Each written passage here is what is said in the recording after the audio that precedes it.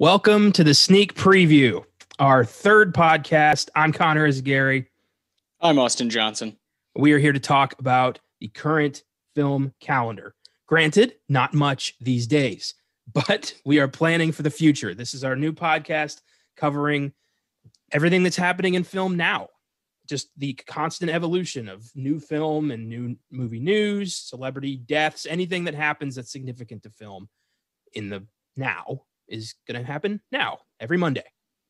Yeah, man.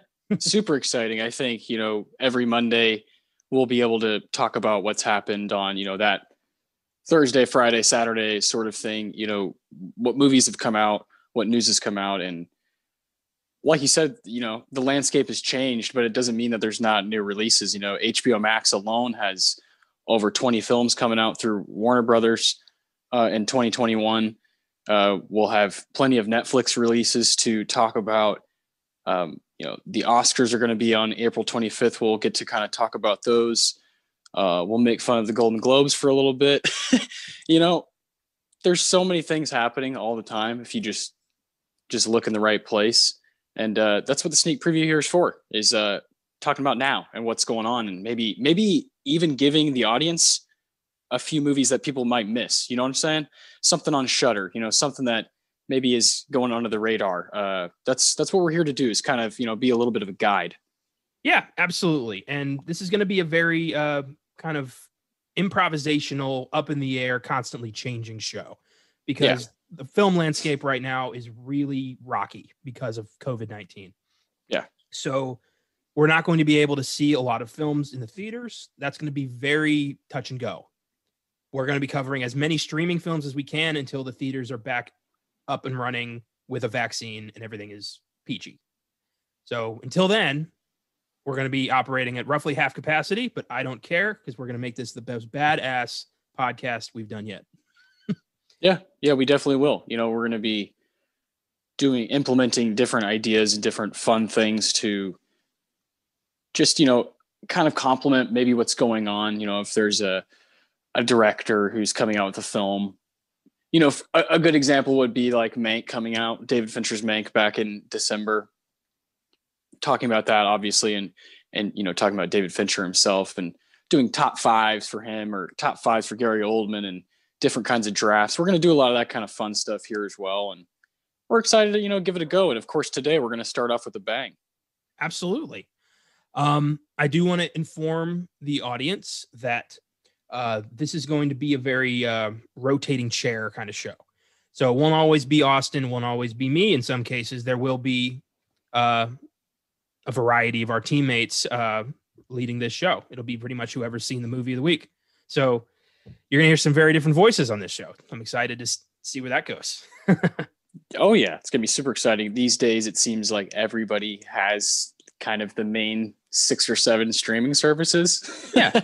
So that's kind of like cable these days, and everyone has them. So that's kind of how our team will communicate and just watch things together through these streaming services, because of the, COVID situation and the theaters being where they're at. And we live in San Antonio, and unfortunately Texas has not handled things as well as other states. So, it's like you said, it's touch and go. That's a tough subject, Yeah. And we're going to try to stay, relatively upbeat here, because this is movies. This is, not just, it's constantly changing here. And I'm excited to kind of just go all over the place. And I guess with that, we'll get into our first segment, which may sound familiar to past listeners of Filmgazm and Oscar Sunday. It's time to talk about what happened last week in film.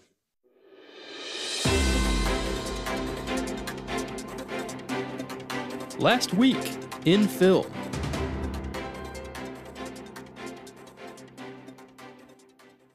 So, this is a segment we've done on all 3 shows now. Always trying to find a home for this one, and I think this is it. This makes the most sense. This is definitely it. Yeah, won't be moving anywhere from here on out. This is where we're going to be talking about the current movie news.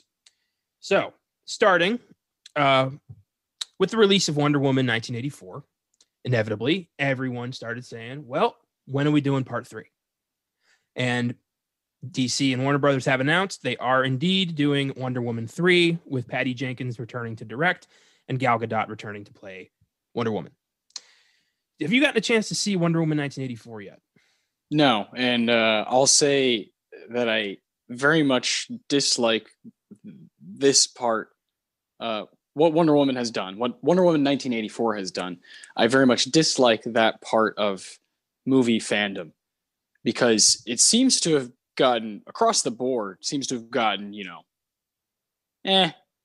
was whatever to a lot of people, right?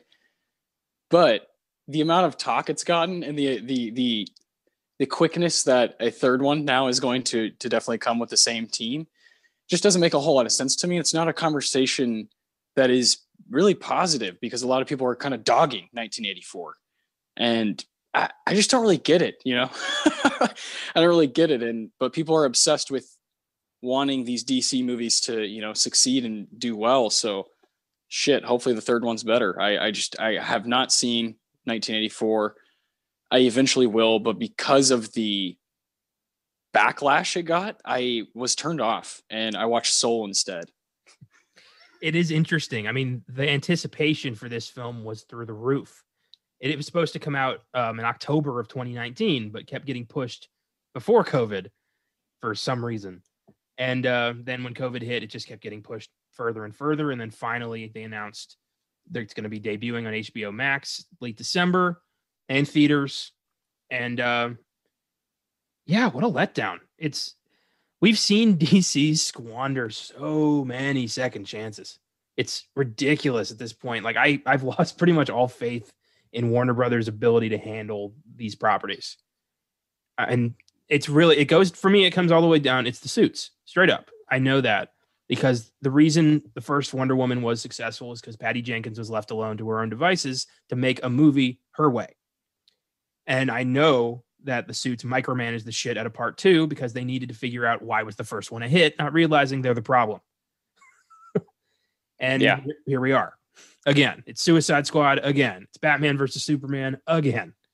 I mean, come on. Exactly. And that's like, it seems like people want to have that conversation about like, oh, we got screwed again as fans. Like, why? Let's just fucking move on. I guess that's hard when it's these characters that are so dear to people's hearts, Wonder Woman and these different DC characters. You mentioned Justice League, Batman versus Superman. Just Jesus Christ, things just did not work time and time again. I wonder when people will give up. Well, I think it's not just that it's not working. It's just that nobody's doing anything about it. Nothing's changing. They just keep making the same mistakes. And also, to a lot of people, Wonder Woman 1984 was the only big movie they were going to be able to see this year. And people were really looking forward to this being awesome. Early reviews said it was amazing, and now I'm pretty sure those were bought. So, yeah, I think it was just such a disaster. And frankly, I don't think Wonder Woman 3 is going to be that good either. Yeah. I'm not excited to watch 1984, and I'm not excited to see what happens in the third one because of all of this that happens around it. It's kind of a shitstorm. Yeah, it's ridiculous. Well, I'm still looking forward to Patty Jenkins' take on Star Wars Rogue Squadron because most of what they've been doing with Star Wars, Disney, has been good. Wasn't too big on the sequel trilogy, but I am a huge fan of The Mandalorian, and I'm excited to see what they have to go. But yeah, Patty Jenkins can pretty much write her own ticket to this at this point. And I hope she pulls it out of the fire. Yeah, no kidding. You definitely want her to bring some of that original magic from the first Wonder Woman, where it was kind of like, oh, there's some sincere style here within a massive, huge budget superhero movie. And that's cool to see. Yeah, it is cool to see. And we see that all the time in Marvel, but it's exceedingly rare in DC these days. Yeah, which is, obviously Star Wars being Disney. They're going to go ahead and steal her. We'll take Patty, and we're going to use her in the right way. Yeah. Yep. Well, moving on. Ernest Cline recently released his follow-up novel to his bestseller Ready Player One. Ready Player Two came out in December and is already getting fast-tracked for a film adaptation. I was a huge fan of both the movie and the book, Ready Player One, and I am very excited about this. Never read the book. I've seen the movie. We were working at Alamo Drafthouse when that movie came out, and I didn't see it in theaters. I should have, obviously. It's definitely a theater kind of movie, but I watched it at home, and it was all right. I was entertained. I thought the references were pretty cool, pretty rad, but I wasn't super down with like the main character or any of the human aspects of it, honestly. But I thought visually it was stunning. I wish I would have seen it in theater. So this, talking about this is tough because Ready Player Two, is that what it's called? Yeah. you would hope that it can get a nice big theater release one day. Well, the big thing is the book is not getting very well received. Ah, okay. And I got the book for Christmas, so I'm excited to read that, but I've not heard positive things. Yeah. But Spielberg, when he adapted the first book, pretty much gutted it, took out the bare bones, and made his own story. So he might do that again. Well, I mean, if anybody can do it, it's Steve. So Ready Player One is a film I'm very excited to one day do on the Filmgazm podcast because it's just, for an 80s geek, it's unbelievable. It really is cool to get to see the Iron Giant fight Mecha Godzilla. I mean, are you kidding me? How do you not lose your shit? I went to the employee screening of that, and it was during a huge storm, and the power went out right when Mecha Godzilla showed up. Oh. And I was so pissed. And I had to go home in that rainstorm. So it was just a bad night. And then like a couple days later, it was a day off. So I went and saw the movie, and I finally got to see how it ended, but I was like, this was awesome. So yeah, big fan of that movie. And I really hope the sequel works out. Yeah, man. Yeah, no, I hope we get to do that on Filmgazm, like you said, sooner than later. Cause I would like to revisit it. I've just seen it the one time. I'd like to sit down and watch it again and get excited for that sequel. Next up, speaking of sequels, Creed 3 has been confirmed with Michael B. Jordan directing it. Hey. Very excited. Tessa Thompson also returning. No word on Sylvester Stallone, but I would bet he sits this one out. I think Rocky's story's done, and it's time for Donnie's story to kind of really take off here. Yeah, it's time for just Michael B. to be in charge here.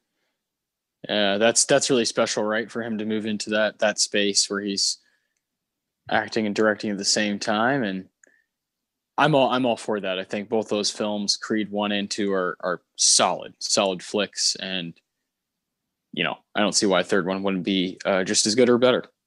I was not expecting Creed 2 to be that good, and it really was. Yeah, it's solid, man. It rocks. Essentially a follow-up to Rocky 4, maybe the goofiest of the Rocky films, but it really heightens the drama between, Ivan Drago and his son Victor. I thought that was brilliant. I thought Dolph Lundgren stole the show as just like a broken, subdued Ivan Drago whose entire country has turned on him.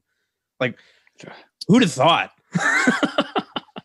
Incredible. Yeah, Rocky 4 is my favorite of that, the first six there. I love it so much. So that was pretty special seeing that kind of come back to life. Love that stuff, man. I think Michael B is a dude that we are always going to be on the lookout for the next fucking 30, 40 years. He's certainly a superstar right now. And for him to get a trilogy essentially here is pretty cool. The age he's at. That's pretty cool. I wonder if he's going to fight like Mr. T's kid or something. Hey, there you go. That'd be fun. I don't, probably not. They'll probably do like an original thing, but I don't know. I have faith because those films have been just consistently great. This one's unfortunate to hear because I was very much looking forward to this, but Mike Flanagan is no longer directing an adaptation of Stephen King's Revival. The adaptation is dead in the water due to budget issues. Oh man. Yeah. One of his best novels of the past 10 years. And what a great director to helm it.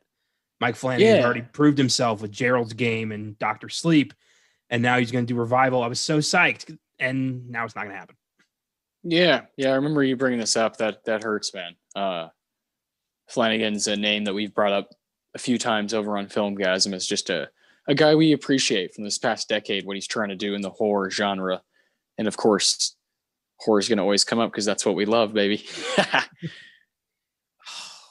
Revival. If you ever get a chance, if you ever have some time to like sit down and read a full book, I recommend Revival. That's one of the scariest books King's ever written. It's lights out. It's stuck with me for like 6 years now. The ending is so mind-bendingly freaky that I was like seeing shadows around my room. It's like it got to me like in my soul. I was very impressed. So I really wanted a movie. God damn. I think Mike Flanagan was going to do another one. It was either him or Andy Muschietti who did it. One of them was going to do The Long Walk, and one of them was going to do Road Work, both Bachman stories from the 70s. Andy was Road Work, yeah. Okay, so that means Flanagan was probably the Long Walk. Yeah, I hope those still happen. Yeah, no kidding. Oh, damn. Next up, Richard Donner, a director I don't think has ever really gotten the praise he deserves. Now pushing like early 90s, has confirmed that he is going to be helming Lethal Weapon 5 as his last movie. Unbelievable. I'm pretty sure Mel Gibson and Danny Glover are both going to come back for this. I like the Lethal Weapon movies. I think they're all pretty entertaining. But Richard Donner deserves a spot in the Director Hall of Fame for The Omen, The Goonies, and Superman. Yeah, I mean, yeah, that's you don't need to say anything else. Have you seen the Lethal Weapon films? Yeah, I have. And honestly, I didn't see them until I watched It's Always Sunny, kind of make fun of it. So that's when I was like, okay, I should see these movies, and they're fun. They're not totally up my alley, but I like those two together because it's just hilarious. And again, I would have been maybe 18, 19, or 20, somewhere in there when I first went down that road, the Lethal Weapon road. Have you ever seen the film Maverick from 1994? No, I've heard things about it. It's pretty cute. It's funny. Yeah. But there's a scene where Mel Gibson's at the bank, and he's the bank gets held up, and the bank robber's mask slips for a second, and it's Danny Glover. And yes, Maverick and the bank robber they share an exchange. Like, wait a minute. And as they're leaving, you hear Danny Glover go, "I'm getting too old for this shit." It's stupid, but it's nice. That's good. I like that. I like that a lot. Maverick. This was interesting. I'm wondering what you think about this, because I think this sounds absolutely stupid. Hyde Park Entertainment is developing a Rubik's Cube movie. Not a movie about the making of the Rubik's Cube, but a Rubik's Cube movie. Like, I don't. How? Yeah, I'm not sure on that one. I think I'll just go in blind, I guess, on that one, because I don't really know what's happening with that synopsis. It's like making a Bop It movie. Like, what does that even mean? Wait. So it could be like a toy or a game. And are we saying it's from the perspective of the Rubik's Cube? I don't know. I think I don't know. You know what? I bet it's aliens invade Earth and only a Rubik's Cube wielding teenager can stop them. I guarantee you that's what it's going to be about. Because that just sounds stupid enough for some studio to greenlight a Rubik's Cube movie. Yeah, I guess I'm really confused. But this is the news these days. Yeah, this is all I could find on this. It's just, it was announced today that they're building a movie around the Rubik's Cube. That's wonderful. It sounds like an SNL sketch. It doesn't sound like a real. Yeah. Yeah. I guess isn't there isn't there a film called Tire? Is that correct? Rubber. Rubber. My bad. And I've seen a bit of it. I haven't seen the whole thing. Uh, maybe it's like that. I don't know. I keep coming back to like the Battleship movie from a few years ago, and Oh Lord, have mercy. Something like that. Okay. it's just Yeah. I get That would be worse. yeah.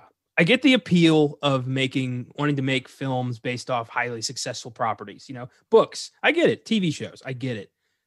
Toys, it gets murky because there's no story there to adapt and there's no real narrative.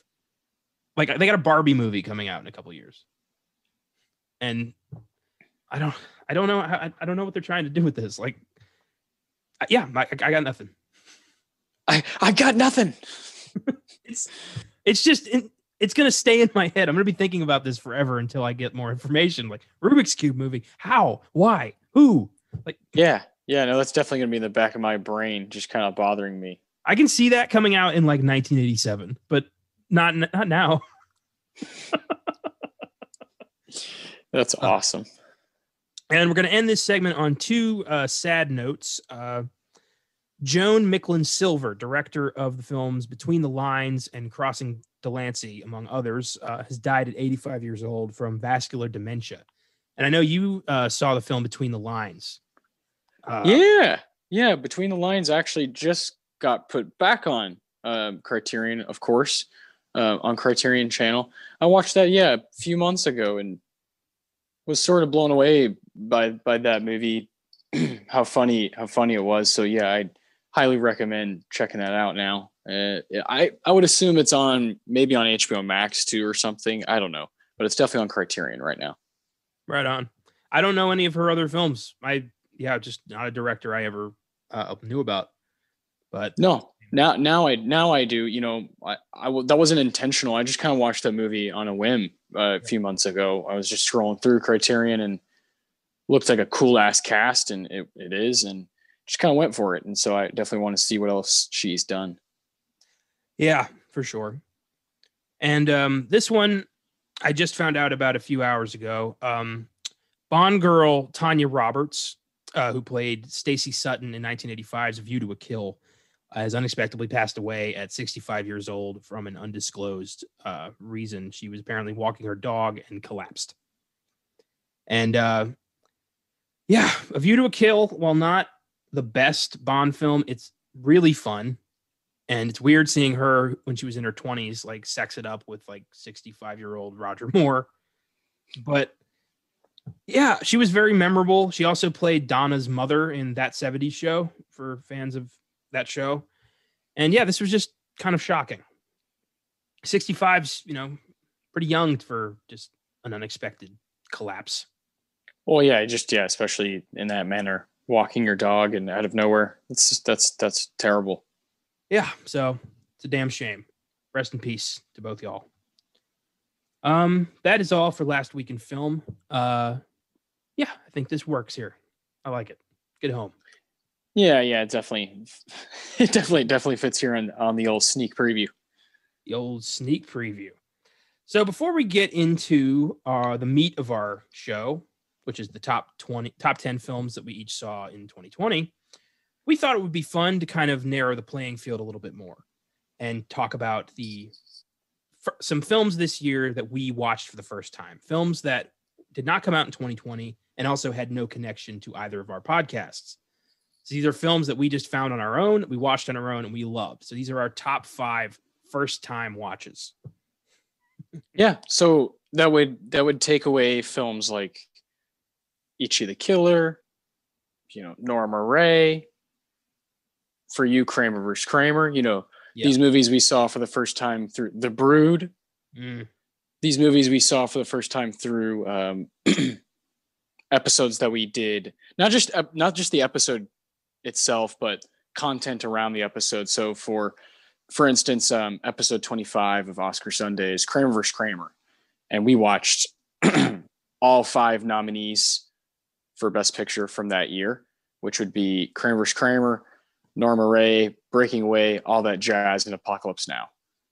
And some of those are first timers, right? So yeah, they don't count here. This is stuff that we watched like in our spare time.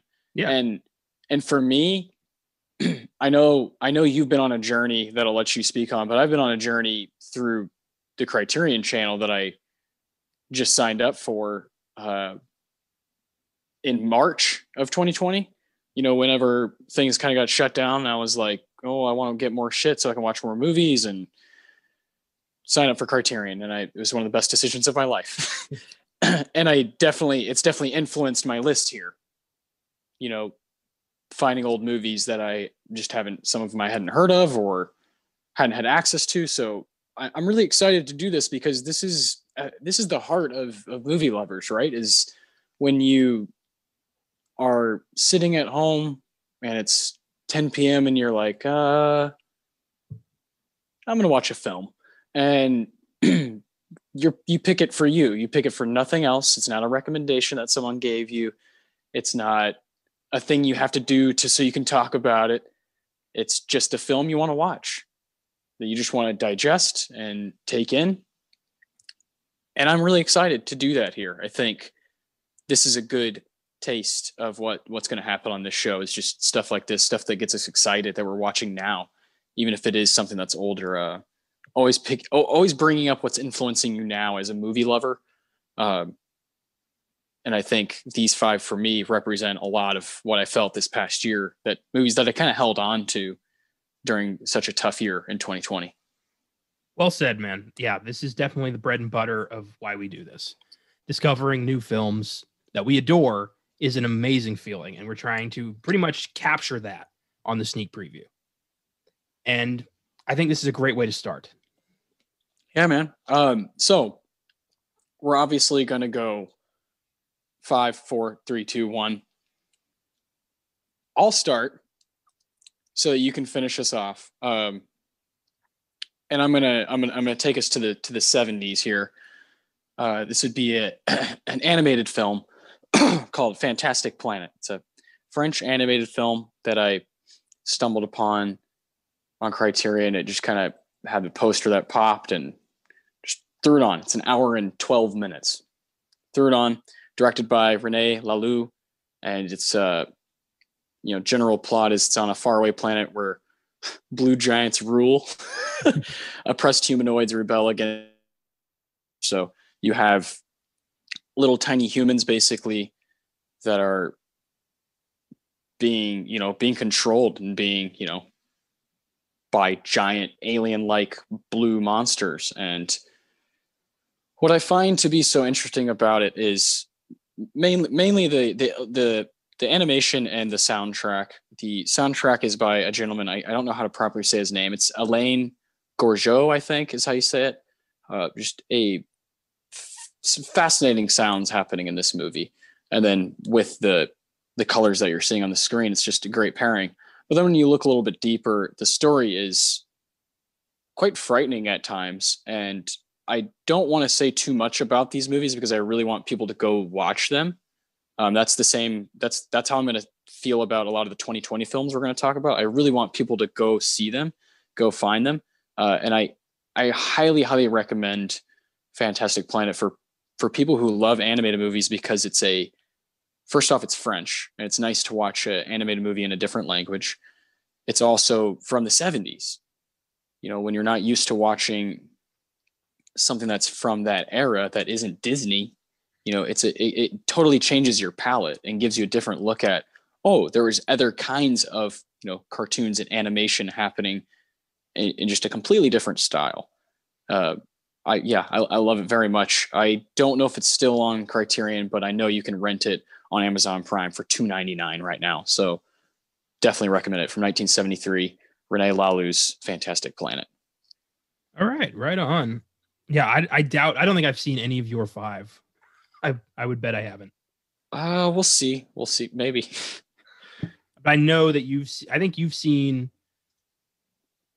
all but one of my 5. All right, let's dig in. I know that my number 5 you are absolutely going to adore because it's one of your favorite movies. and it's a film that I got to watch for the first time thanks to my ongoing mission to wipe out my Netflix list. Actually, 3 of the films on this list came from that. Hell yeah. It's 1990. What was it? 99, I believe. Let me confirm that. My mistake. Needles. 1998, Rounders. Oh, okay. I figured. Yeah, 98. Oof. So, Rounders stars Matt Damon and Edward Norton as master poker players. Matt Damon was the best, got out of the business.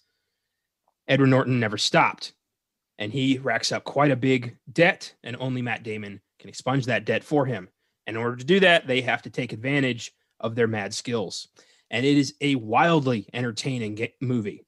Made me look at poker in a whole new light. And, I'm a big fan of, poker scenes, like gambling scenes in films. Like, I think the poker scenes in Casino Royale are some of my favorite moments. The poker scenes in Rounders put that film to shame.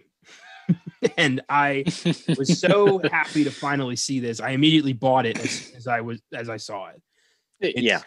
It's a fantastic film.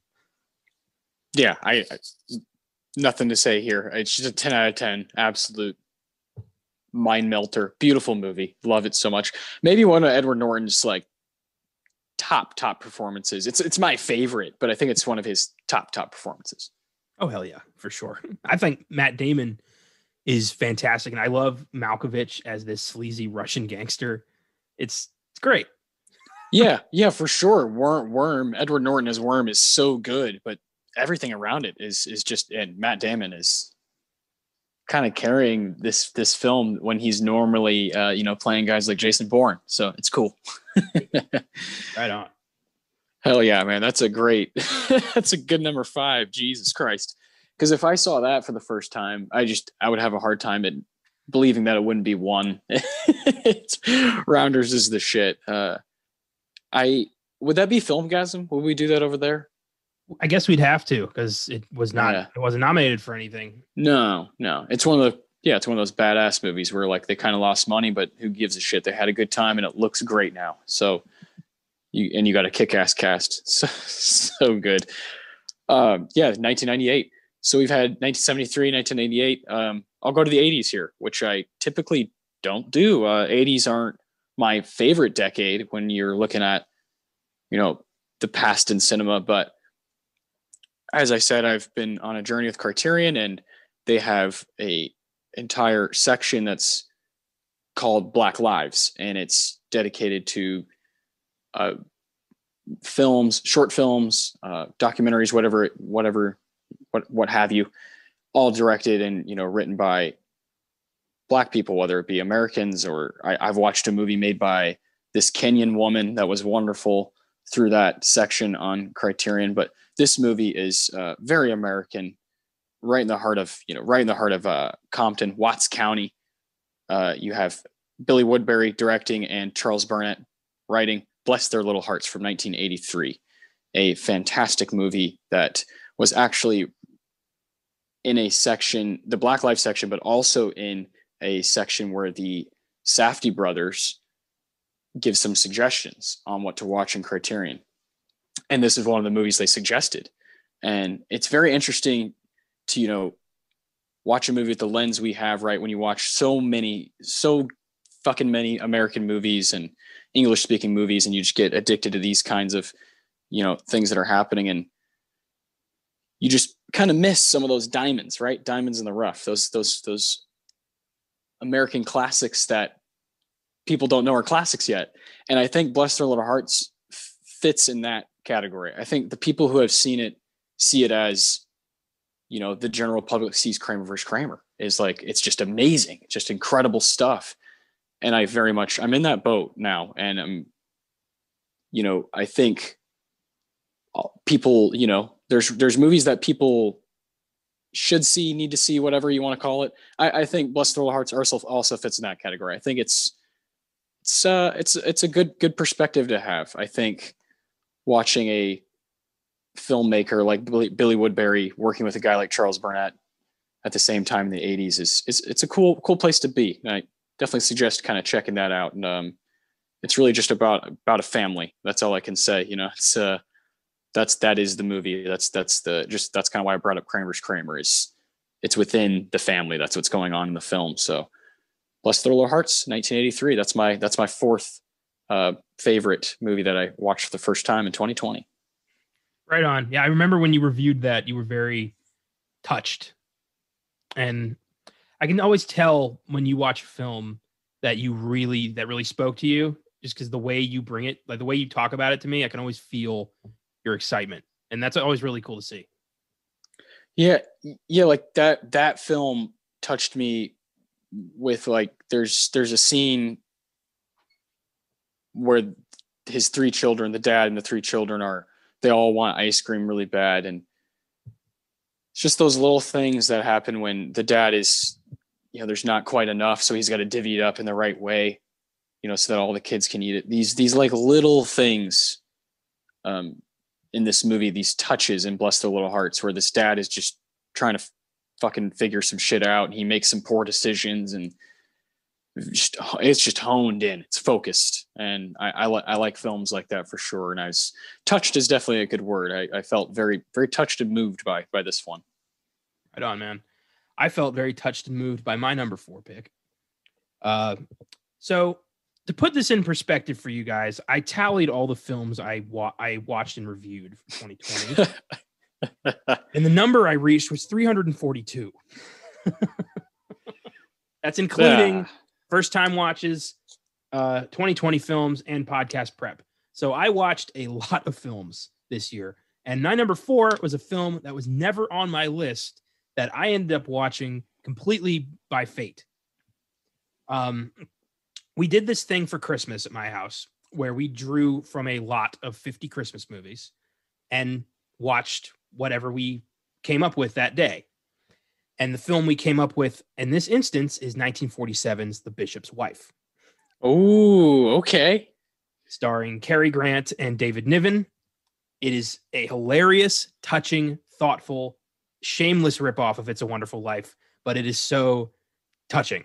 Cary Grant plays an angel who is sent to help this priest who is having a crisis of faith. And Cary Grant is the nicest person on the planet. Everybody feels warmer around him. He helps everybody. He befriends a taxi driver who goes ice skating with him. It's just so nice. It's a sweet movie. And it's cool to see a film that is just so impactful on my family, because my grandma has been talking about this film for such a long time. She's been trying to get my family to kind of put it on for years. And in the past, I've been pretty picky about what I watched prior to this podcast. Thank God I threw that out the window. And we ended up getting this film entirely by a random pick. And she was so excited when she finally showed us The Bishop's Wife, and I adored it. And I'm going to be watching this every Christmas from here on out. It is such a touching, sweet, unforgettable movie. Man, I love that. I was not expecting that one, but I do remember you mentioning that to me. And that's really cool, right? We've talked a lot about how you and I have both kind of just broken down barrier after barrier as viewers, as consumers of this craft, this art, this medium that we're obsessed with. And through now 2 shows, now a third one right here, we're just going to continue to do that. We're going to continue to kind of just go right through that and figure out what we've missed out on and what we really like. Because when you're not exposed to it and you have no idea, that's the best feeling. That's the best feeling. And 40s movies, of course, when you're young and you're like, no, it's boring. And as you get older, you start to just kind of appreciate the medium more. And that stuff becomes really special. So cool to go back to a decade like that. That was your 4th. Yeah, I love it. This is great. So you watched, the first one was a Netflix one, and then that one's one of your Christmas. Okay. All right. My third one here is, I think this is going to be on here. I think you had a good feeling. I just right away, within, halfway through the film, I knew this was kind of a 10 out of 10 kind of movie for me. It's a film I've been meaning to watch for so long, since I saw Gravity, probably. It's Alfonso Cuarón's, Y Tu Mama Tambien from 2001. It's hard to talk about E2 without, without digging into the plot, because the plot is a couple of buddies go on a road trip with another woman, and things unfold. Things happen, and people figure out some stuff and have questions, and there's a pretty impactful ending, pretty impactful finale that I already was kind of blown away by the movie, and then the ending happens. And if you've seen this one, you know what I'm talking about. The information you find out, and it's just a kind of a mind-blowing experience. There's a little bit of narration going on, and it's in the heart of Mexico. It's a Spanish-speaking film, and you can feel Alfonso Cuarón. You can feel his touch, when you have watched, Children of Ben and Gravity and Roma, what have you. This guy is just a titan from the past couple decades, and I was very glad to finally go back and watch this. And then you found it on DVD and bought it for me, so now I own it, and it's a rough film, but it makes me smile. It really does. I'll never forget the first time I watched any of these, but really E2 was special. It's I'll be honest here, I got to give it to Barry Jenkins for this one, because while I knew this was something I needed to see, it was when I was scrolling through Criterion and saw on Barry Jenkins, he had that as one of his suggestions, and I was like, all right, that's it. I got to do it. I knew I needed to do it. I knew I had to finally see it, and that just gave me that push, and I'll never forget it, man. I love E2. It's got a really, really cool, two performances that I think are really cool from three. All three of the main people, which is Diego Luna, Gael Garcia Bernal, and Ana Lopez Mercado.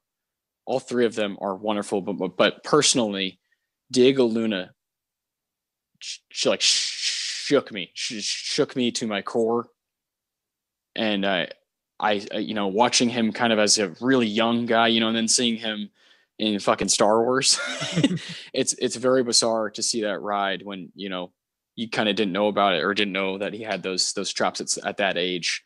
Y Tu Mama Tambien, 2001. Alfonso Cuarón. I just highly suggest that one. It is quite sexual, so if you don't, if that's not your bag, probably shouldn't go near it. But it's a good film, and Connor, I can't wait for you to see it. I've seen a good chunk of Cuarón's movies, but his early work I've yet to really tap into, and I think that would be a great Oscar Sunday. Oh, it will be. Yeah, it will be. One day for sure. Very nice. Very nice. Yeah, I remember when all these reviews came in. It's cool to kind of go back to what we've been up to this past year. Well, all five of these movies are 10s for me.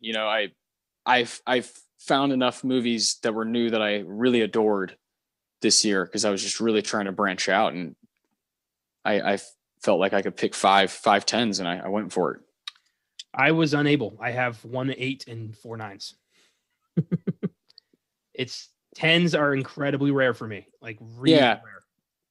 You usually have to see a film twice to give it a 10, and I give a lot of first time movies a 10. Yeah, I only gave one first time 10 this year, and it was Judgment at Nuremberg. Yep. Mm-hmm. Yep. And that was prep for Judy Garland. So yep. So it's not here. It doesn't count. Yeah. I bring that film up a lot. That's a whole different conversation. That's 1961, correct? Yeah. Just hypothetical here. For Oscar Sunday, would you rather do that or The Hustler? Fuck.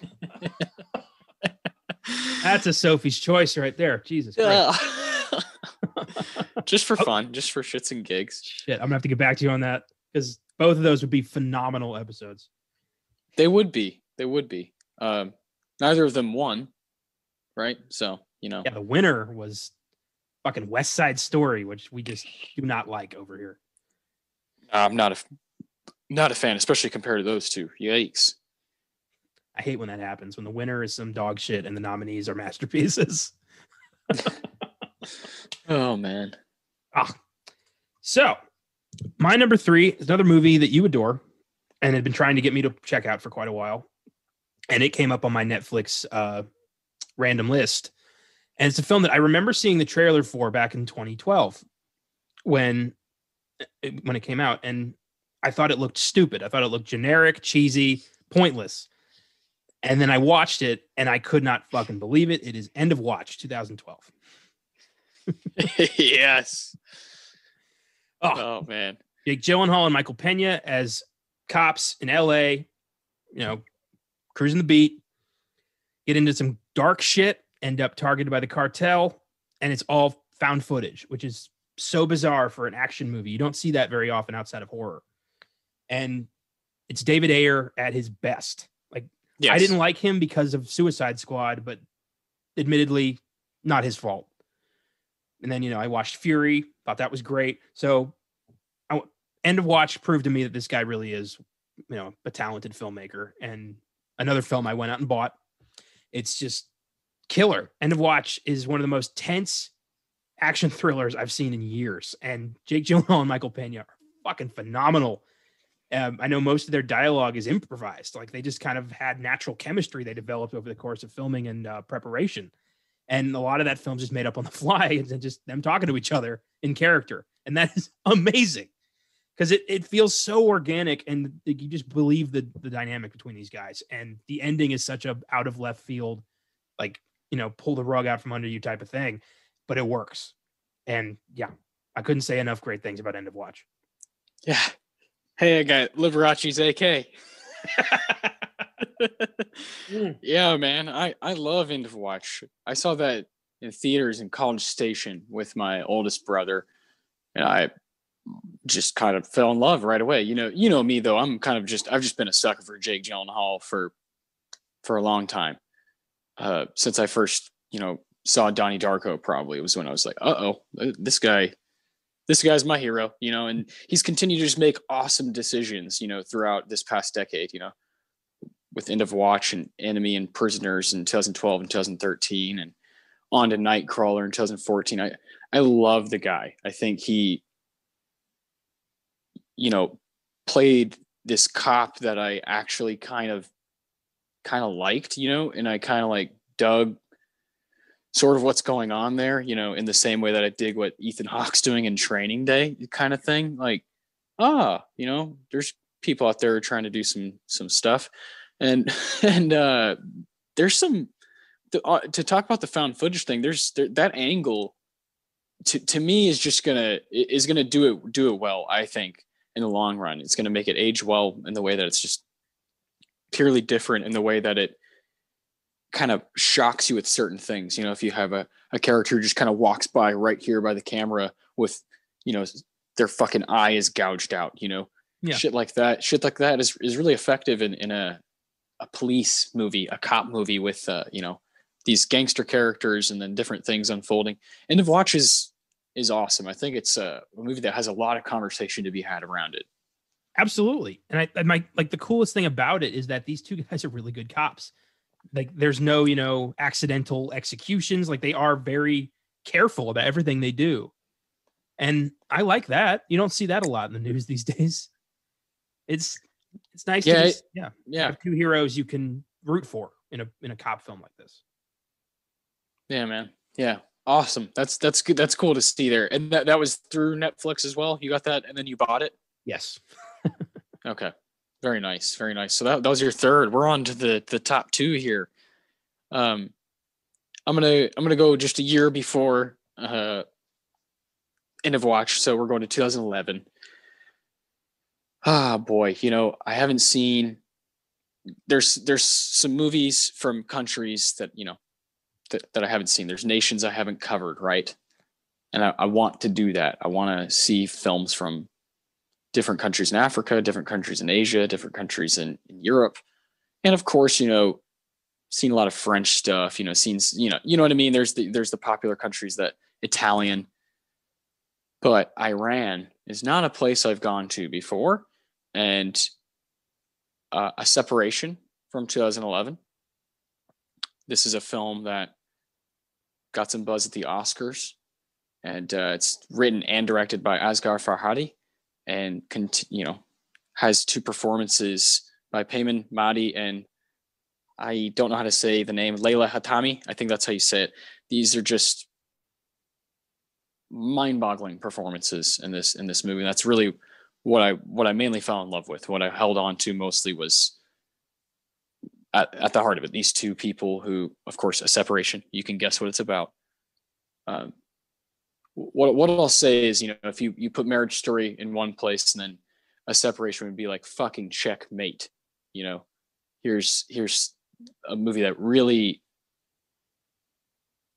again, hones in and focuses, and that's the kind of I'm seeing a pattern in what I have here.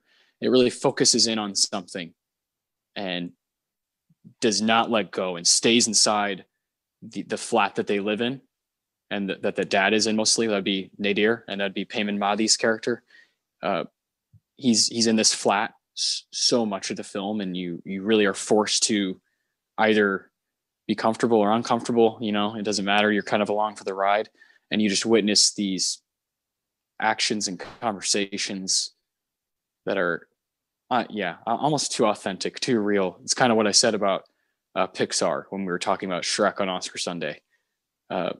Just sometimes gets too real. And A Separation, much different movie than the Pixar stuff. A Separation is very authentic, very something that's it's going to shatter you. It's you kind of go into it knowing that. And I put this movie off for a long time, right? Just the title of it is like, do I really want to watch a 2-hour drama called A Separation? Shit. About less than a year and a half ago, I would say, somewhere in there, year and a half ago, my parents separated. And so this is a movie I've wanted to watch since it came out, since I knew about its winning at the Oscar Best Foreign Language Film. I'd wanted to see it, right, this whole decade, but I just never got around to it. And then for personal reasons, I was just like, I don't know if I want to go down that road. I don't really know exactly what this is about. Do I really want to watch a movie? But I think confronting stuff like that is partly what art is about. Is I don't want to say use art, but if art is there for you to consume and you're going through something, maybe it can help you. Maybe it can help you see some sort of perspective, or maybe it can just take your mind off things. Who knows? And A Separation, just when I thought it was kind of gonna make me break down, it shattered me, but it shattered me in a good way, man. It made me feel a certain, people are people, man. People make decisions, people say things, people do things, and it's hard being a person. And A Separation just kind of puts that shit on a platter for you. And I'm very thankful for movies like that. And 2011 is like a really hard year for me to pick a favorite movie, because I've always thought it was Moneyball, but now A Separation kind of rivals it, and that's tough. So, yeah, that's my second favorite. It is almost my first favorite. Another 10 out of 10 movie that I've rewatched scenes already since I've seen it. I think I watched it back in maybe June or July, sometime in the summer. I think I watched it. I love A Separation so much, and again, I want to watch more Iranian movies. It's on me. It's on the viewer. It's on the consumer to branch out and check shit out. And that's part of my journey, is definitely trying to see things that aren't just from the perspective I'm used to. And this movie did that for me. Films certainly have a lot more power than I think most people give them credit for. I think certain types of films can break us. Certain types of films can elevate us. And it's really incredible that you forged a connection with this film from Iran. Like that's amazing. And I know that of the bunch that you sent me this past year, A Separation was at the top of like films that I knew I would want to see. Yeah. I think it, again, just like E2, it's a movie that will probably come up on Oscar Sunday, and we'll get a good long conversation out of both of those. Yeah. That's mostly why I haven't really sought it out, because I knew you were going to put that on the schedule at some point. Yeah. Yeah. I want to save my first time reaction for the show. Always, right? If you can, if you know it's going to come. That's the thing, right? About this journey too, is I know you and I have had a few conversations where we're like, holy shit, I didn't realize how much I didn't know. And because if you dive deeper, and you dive deeper and you dive deeper, there's more and more and more doors open, and holy shit, you realize how much, there's so much out there. It's not just what I've been, exposed to my during my life, but there's a lot out there. And that's, I know you and I have taken to just watch stuff, do it. Just take it in, put it on.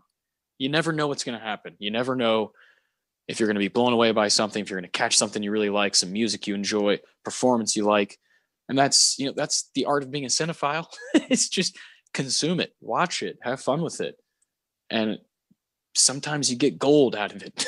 Yeah. And that's very much how I felt about Separation, is you just dig and dig and dig. And for you and myself, we know there's stuff that's going to come up on these shows, so we can dig elsewhere. And that's a cool feeling. 342 films, man. That's, 342 opportunities to find something new. That's 342 possible masterpieces that I never would have known about had I not taken the plunge to see these films. Granted, not all of them were. Most of them sucked. But that's the game we play. That is definitely the game we play. Yeah. It is every day. It is great that's fantastic, man. It's great. It's beautiful. My number 2 is a lot more underwhelming, but it is a film I watched early in 2020. One of the films that kind of started my Netflix binge thing. It's one that I had been putting off for quite some time, and I didn't know I'd like it as much as I did. It's 2009's Up in the Air. Oh, all right. Okay. George Clooney, Vera Farmiga, and Anna Kendrick in a film that's basically just about work travel and how it's like a substitute for some people's lives. And my mom had before COVID, she would do a lot of business trips, and she told me that's pretty much exactly what it's like. People hook up at the conventions, people have their rituals at the airport. And it's so weird because I've never been in that world. I worked in corporate briefly, but I never had to take a business trip. I almost did before COVID hit. I was going to spend 3 weeks in Nebraska. God, that would have been a fucking nightmare. Work at the Cinnabon. Yeah, change my name to Gene. But the reason Up in the Air made my number 2 slot is because of one scene in particular. And it's a big spoiler, so I'll be kind of vague. But it's the scene where Clooney's character realizes exactly what has been going on between him and Vera Farmiga this whole time. And it is such a heartbreaking scene because of how you've gotten to know Clooney over the course of this film. He's a cynic. He hates life, but he's charming and he's willing to try. But this breaks him to the point where he's gone. And it's done so well, and the performances are so fantastic. And I really, really like Jason Reitman's eye for directing, and I'm excited to see him take on Ghostbusters. So yeah, Up in the Air, fantastic dramedy that I highly recommend. I also went out and bought it. Yeah, no, I totally understand that. Jason Reitman. I remember, I think I wrote a review for Juno earlier in the year. Thank You for Smoking. This guy, pretty crazy filmography, and Up in the Air is probably my favorite. And Clooney and Farmiga, that right there is, who would have thought, right? That's another thing we just kind of point out. You just keep watching movies, and occasionally you find these whoa, look at that pairing. That actually works. Holy shit. I love that. I love that part of movie watching, and Up in the Air is definitely a movie that I knew you would like even before, and the scene with J.K. Simmons, there's a big one there. Big scene with him, and it cracks me the fuck up. He's pretty great. Cause George Clooney's job is to essentially, can people. So he's the firer. He goes to places and he fires people for the bosses who can't bring themselves to do it. And my grandma did that.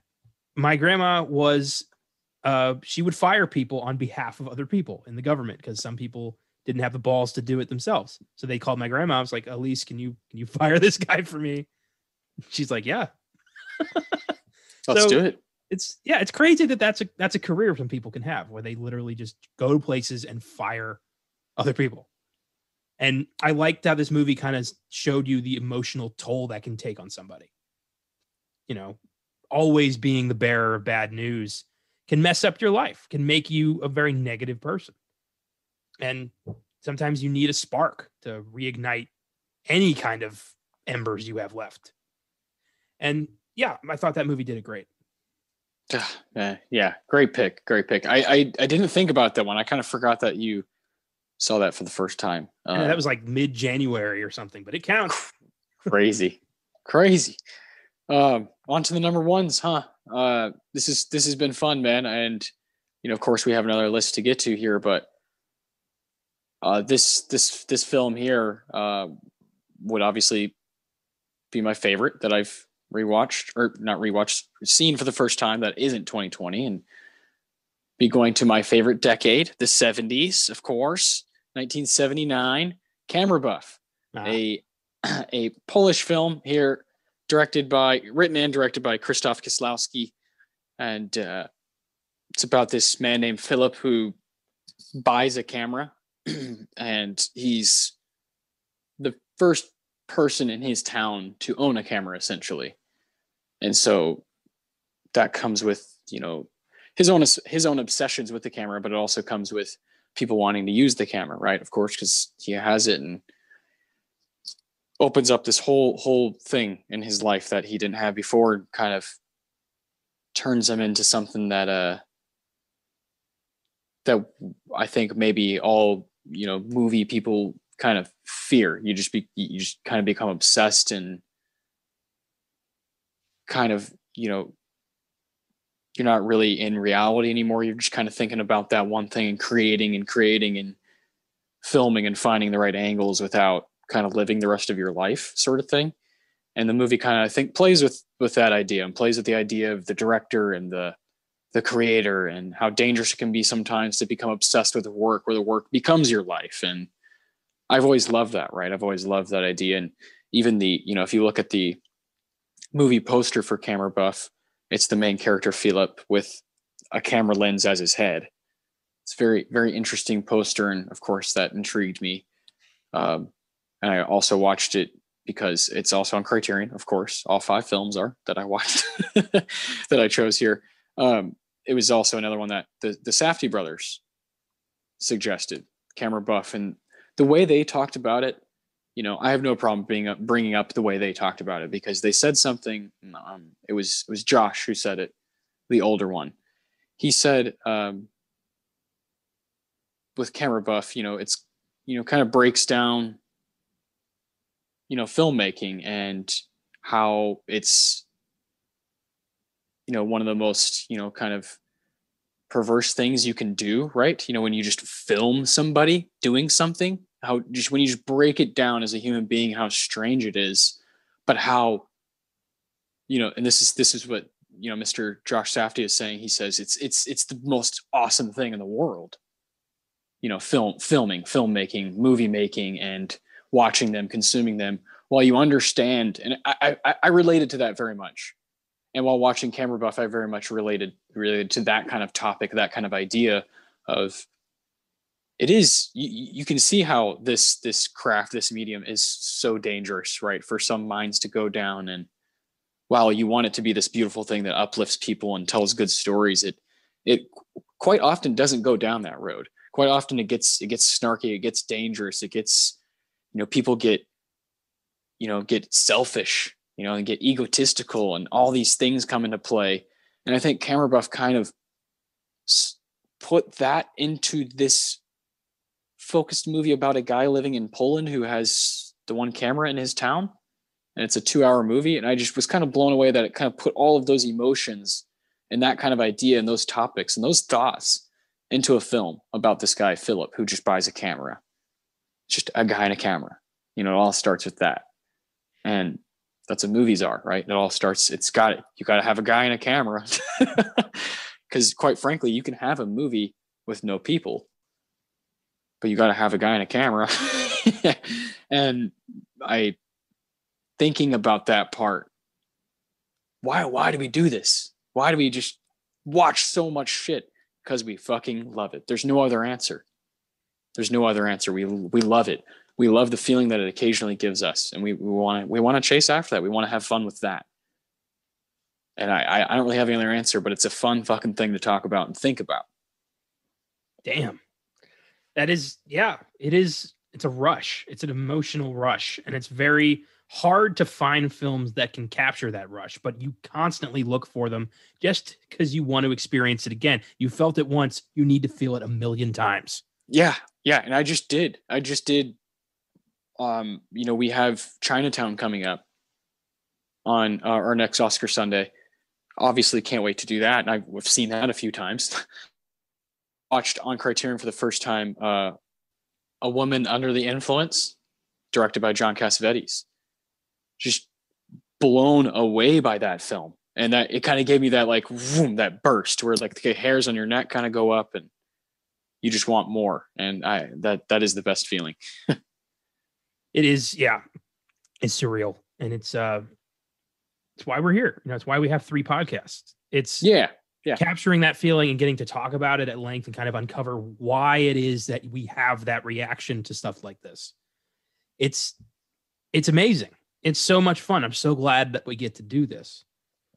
And yeah, sometimes it fails. You know, sometimes there are films we watch that just didn't do anything for us. And that's the worst, but it's never going to deter me from stopping because I know there's a masterpiece right around the corner at all times.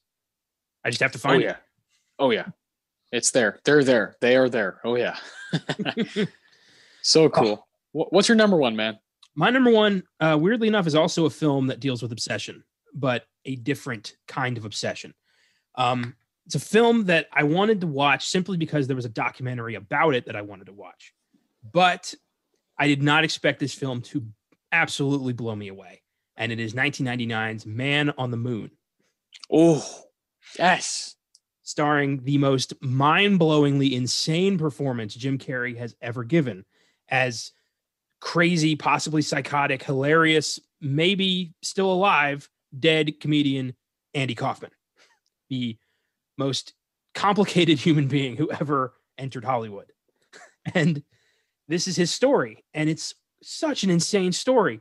But more insane than that are the lengths Jim Carrey went to become Kaufman. And there's a whole documentary called Jim and Andy about this transformation. And Jim Carrey essentially erased his own personality to become Andy Kaufman for the duration of filming. And then afterwards had difficulty becoming Jim Carrey again. And I am certain this, stayed with him. This transformation messed him up psychologically to the point where he was never really the same again. It's a very interesting look at just how far one can take acting. And Man on the Moon, I think, is the film that Jim Carrey should have won Best Actor for. I think it's a crime he's never been nominated. And it's such a phenomenal watch. It's such a strange movie. And even like in the end of it, you're still not sure. Like Andy Kaufman could be, if anybody could fake their own death, it's him. And he might have just, gotten tired of Hollywood and just, fake died and showed up in, Eastern Europe somewhere as a truck driver or some shit. He was that crazy. He would do that and never bring it up. And I knew nothing about Andy Kaufman going into this. And now I am obsessed with this guy. It's a wild story. And Carrey's performance is absolutely unforgettable. Check out the documentary. It's a great double feature. The documentary is on Netflix. The movie is not. I got this one through Netflix in the mail, which I still do. And it was an entirely random pick. Sometimes, I'll just close my eyes and go through the list. And then whatever my cursor lands on, I throw that to the top of the list. And Man on the Moon was one that I got. And here it is. My favorite film that I saw unprompted this year. Oh, man. So good. What you just said about how you didn't know anything about Kaufman or didn't, or knew the name, but didn't know much about the life. And now you do. Because of a movie. Because of a goddamn movie. That's what it's all about. A goddamn movie that got like kind of mediocre attention and didn't really make any waves despite everything Carrie poured into it.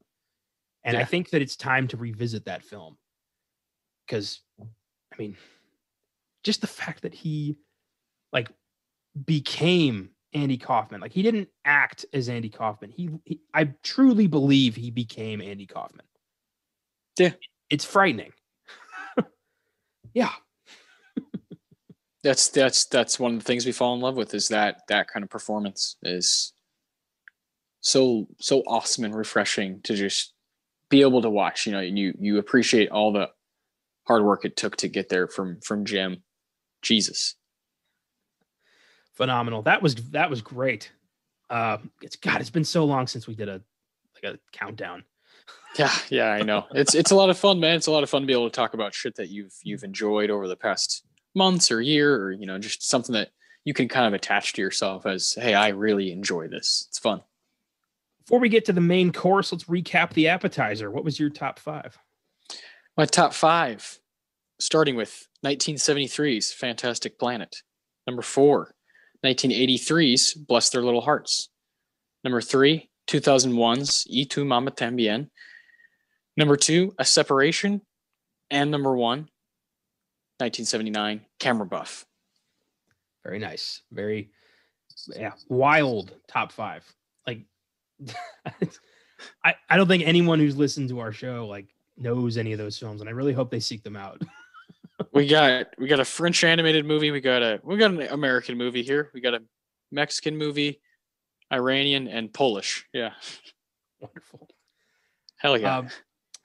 My top 5, number 5, 1998's Rounders. Number 4, 1947's The Bishop's Wife. Number 3, 2012's End of Watch. Number 2, 2009's Up in the Air.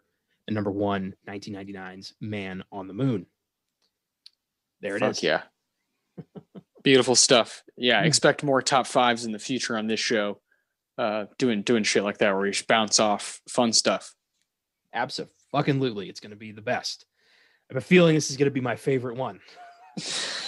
Good shit.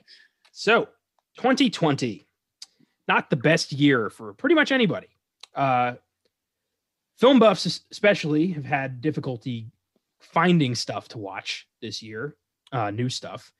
Usually around this time, we would do the Gazzies, the Filmgazm Awards, which is our yearly celebration of the past year in film. We give awards, we do categories. We basically mimic the Oscars with our own categories. But due to the nature of films this year, us not being able to really see the same films, we decided to postpone the Gazzies till 2022 and do our own kind of, substitute. And that's where we came up with the top 10. So I think this is going to work out just fine. Give us both a chance to talk about films that the other might not have gotten to watch and embrace it. Yeah, see where they lie. Okay, so let's dig into our top 10 of 2020. Why don't you do the honors? Yes, I'll start so you can finish off again here, just like we do with the top 5s. Man, this is going to be fun. Like you said, 2020 was weird. You've seen a lot more movies from 2020 than I have, but I did a lot of homework during December to kind of crunch in some stuff. Yeah. Some stuff I haven't even talked to you about, which is like really hard to do. Like, I'm trying to keep it fresh for the show here. But this is a film that you have seen and I have seen, just came out on Christmas Day, and that is Disney Pixar's Soul. Oh. That's my 10th favorite film of 2020.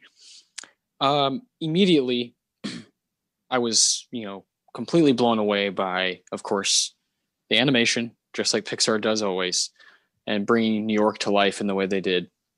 They typically use easier stuff to me. The ocean, other films, Toy Story, they're using a bunch of toys. Bugs Life, they're using, the outside sort of thing, Monsters Inc. Using New York City, very unique thing to do for Pixar and to really hone in on the city. And you got this awesome character that Jamie Foxx is playing, Joe Gardner. I really really dug this. I've only seen it once. I want to rewatch it again. I want to really try to confront some of the ideas that they're putting out there, because I think it's pretty complex. I think it's what's going on. I don't think it's a typical kids movie, right?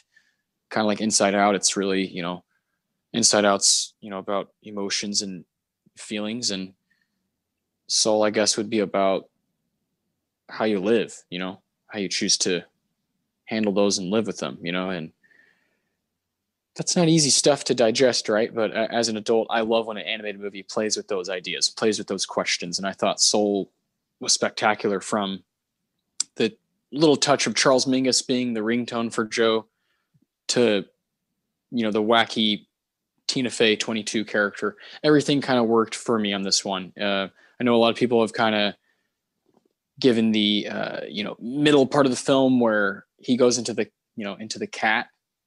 I think people have, been upset with that one, but I think Soul is really good all the way through. And you had texted me, is in your top 10, and I was like, yeah, for sure. It almost got pushed out, but it's here, and it beat out some films I really enjoy, and I'm glad to start it here with a kids/adult animated movie, Soul.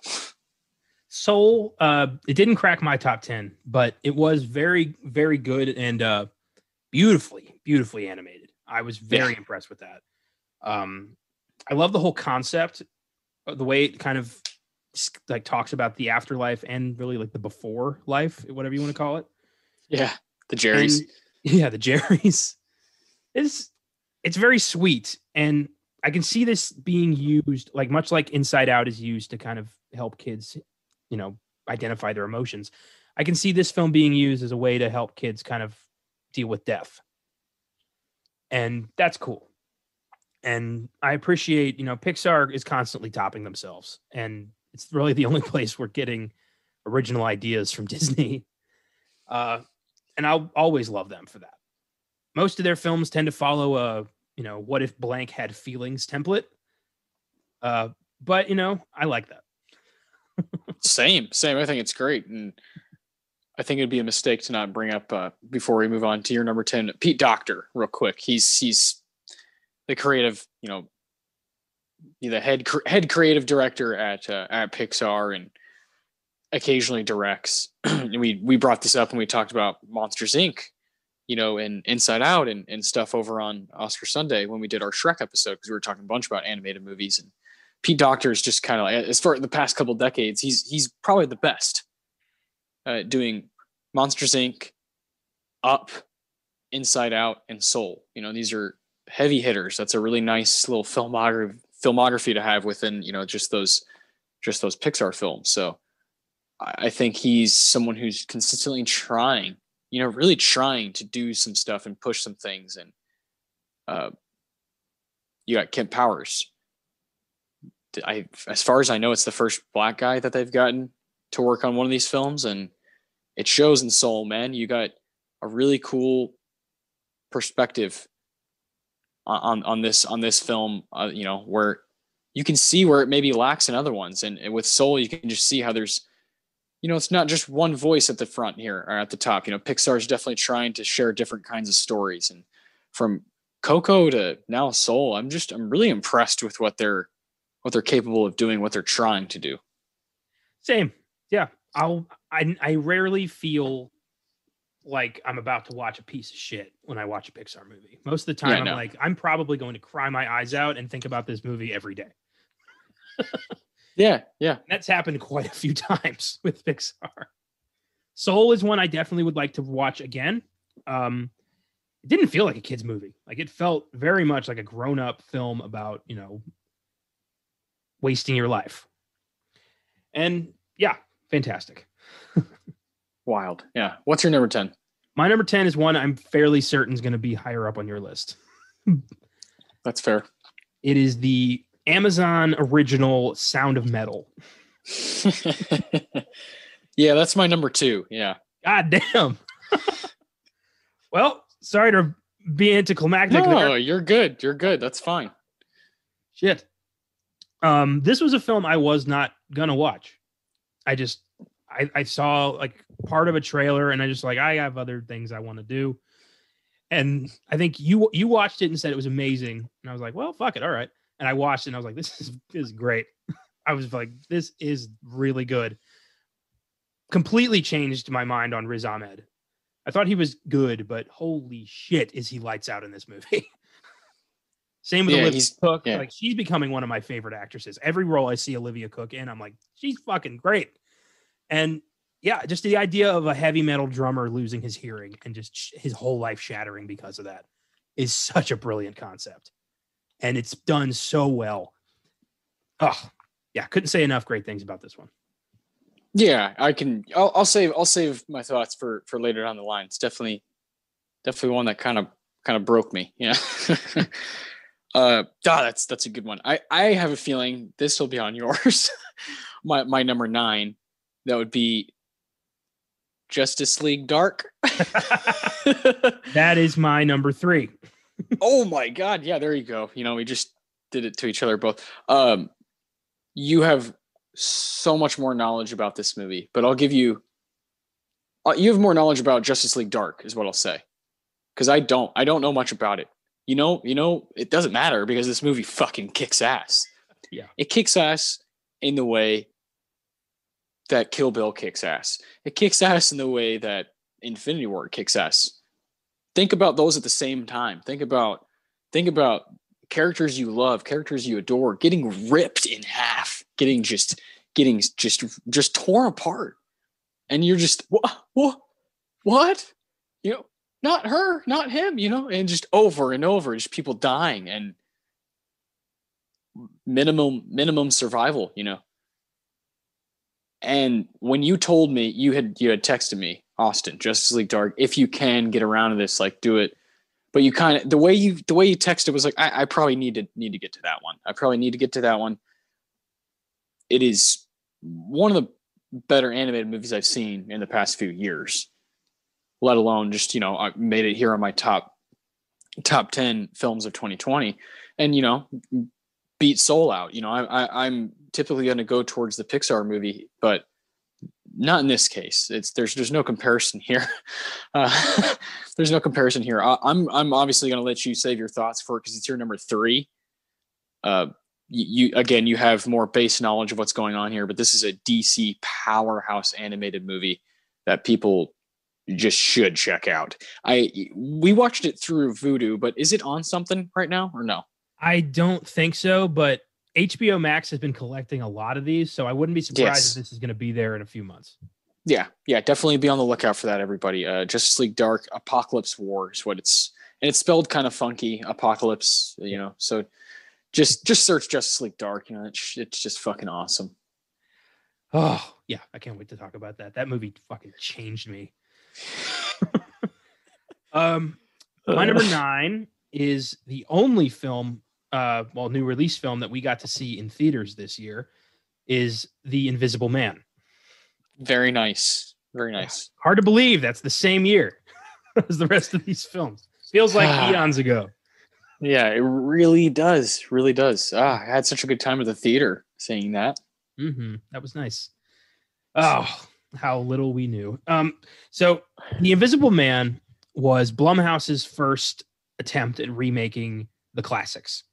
And what a great knockout first attempt it was. Lee Winnell, Elizabeth Moss killed it. It is such a freaky movie. The way it played with invisibility, it wasn't, a serum, it was a suit, but it's more a film about abuse and, psychological abuse. And it's such a smart movie.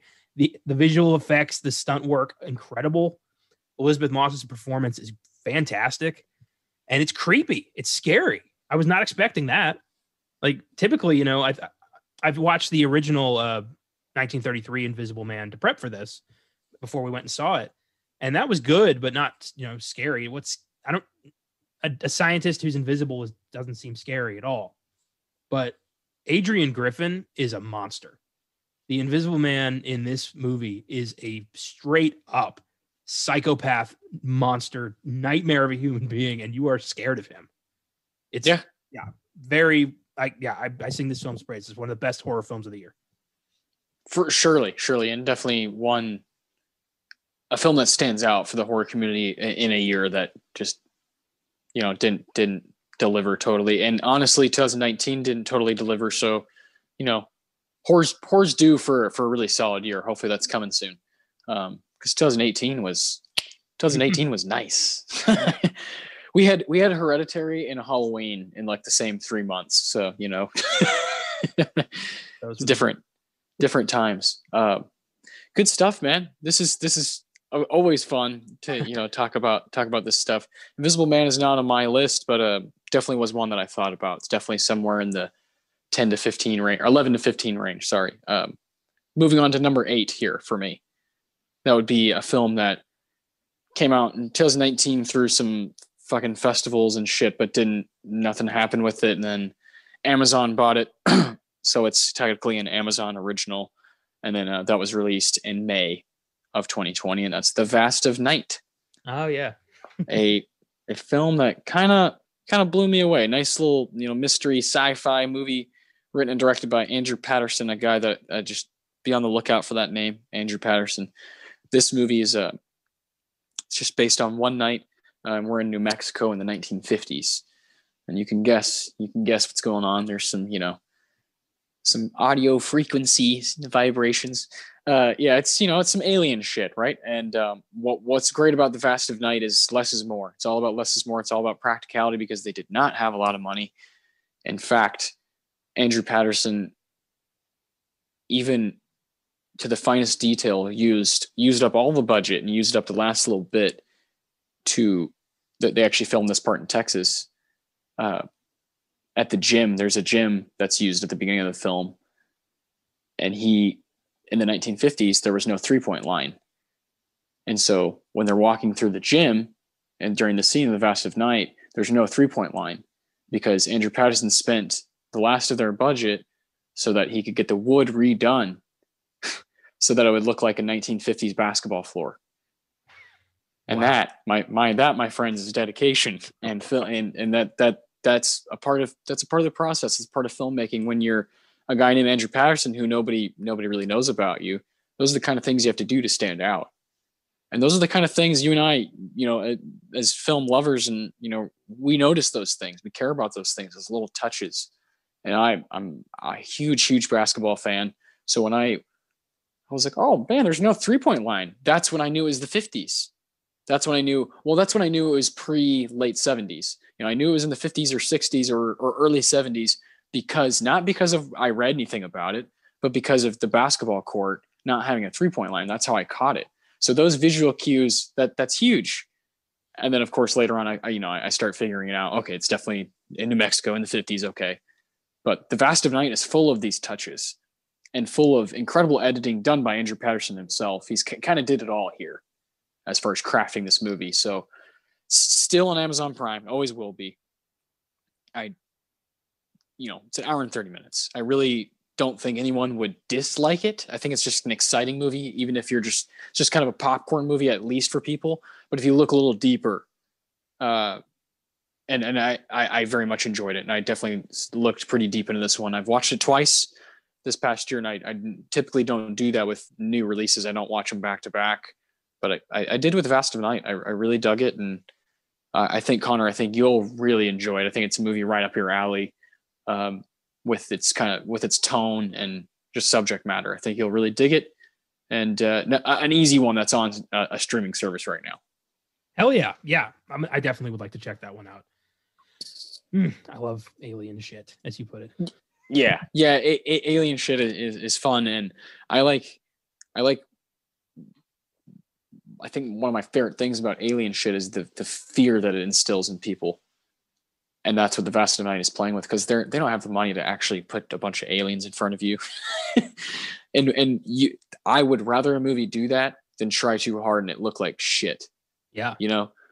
How about you focus in on characters that are dealing with the fear of a possibility. That's way more interesting to me. I call that the Dark Skies approach. Yes, exactly. The practicality of the John Carpenter approach. Yeah. Absolutely. Nice pick. My number 8 was a toss-up. And there was just one scene in this particular film that won me over So this past year, I re-entered. I went back to college to get my grad degree, and I took African American history. And one of the readings we had in this class was August Wilson's play Ma Rainey's Black Bottom. And I read the play, and I was blown away. And then I found out they're making a movie out of it. And then Chadwick Boseman died. And then this movie became far more significant than I think it would have been, because this was his final performance. And what a performance it was.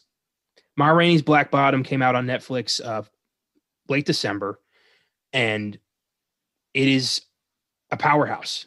It's a film that Chadwick Boseman elevates with his performance. There's a scene in this movie where he is cursing God for ruining his life. And that takes on such a strong and powerful connotation now, because he knew he was dying. And I thought I admired him before. Yeah. After watching that film, he brought me to tears, and I don't even know what to say. It was lights out, and I wanted him to be in my list. Fuck yeah, man. Mr. Boseman, just when we thought that was it with Defy Bloods, right? We thought that was it. Nope. We got one more just kind of kick-ass performance. And he wouldn't want anything else. He wouldn't want anything else but for us to see him doing his thing, tearing up his craft one more time. Yeah. To end off a really, really tough year. So Ma Rainey's barely missed my cut. Awesome movie. A great double feature with Fences if you want to go into that world. Yeah. I know you got to do that basically. So special stuff. I'm glad it's on your list. I find it to be a pretty impactful film, and I very much hope to see both Chadwick and Viola up for some stuff in award season. So good pick, man. That's your number 8. That's my number 8. Yeah, it was all right. Yeah, it was between Ma Rainey and Defy Bloods, but Boseman's scene where he's cursing God put it just above. Yeah, totally fair. I understand that. Defy Bloods did not make my list either. It's tough. That's a great film. But Ma Rainey, I do like a bit more. That was the one that kind of just barely got edged out of this list. Man, we're getting down. We're moving here. We got number 7s now. And this would be, of course, I'm going to be that guy. I'm going to talk about a documentary.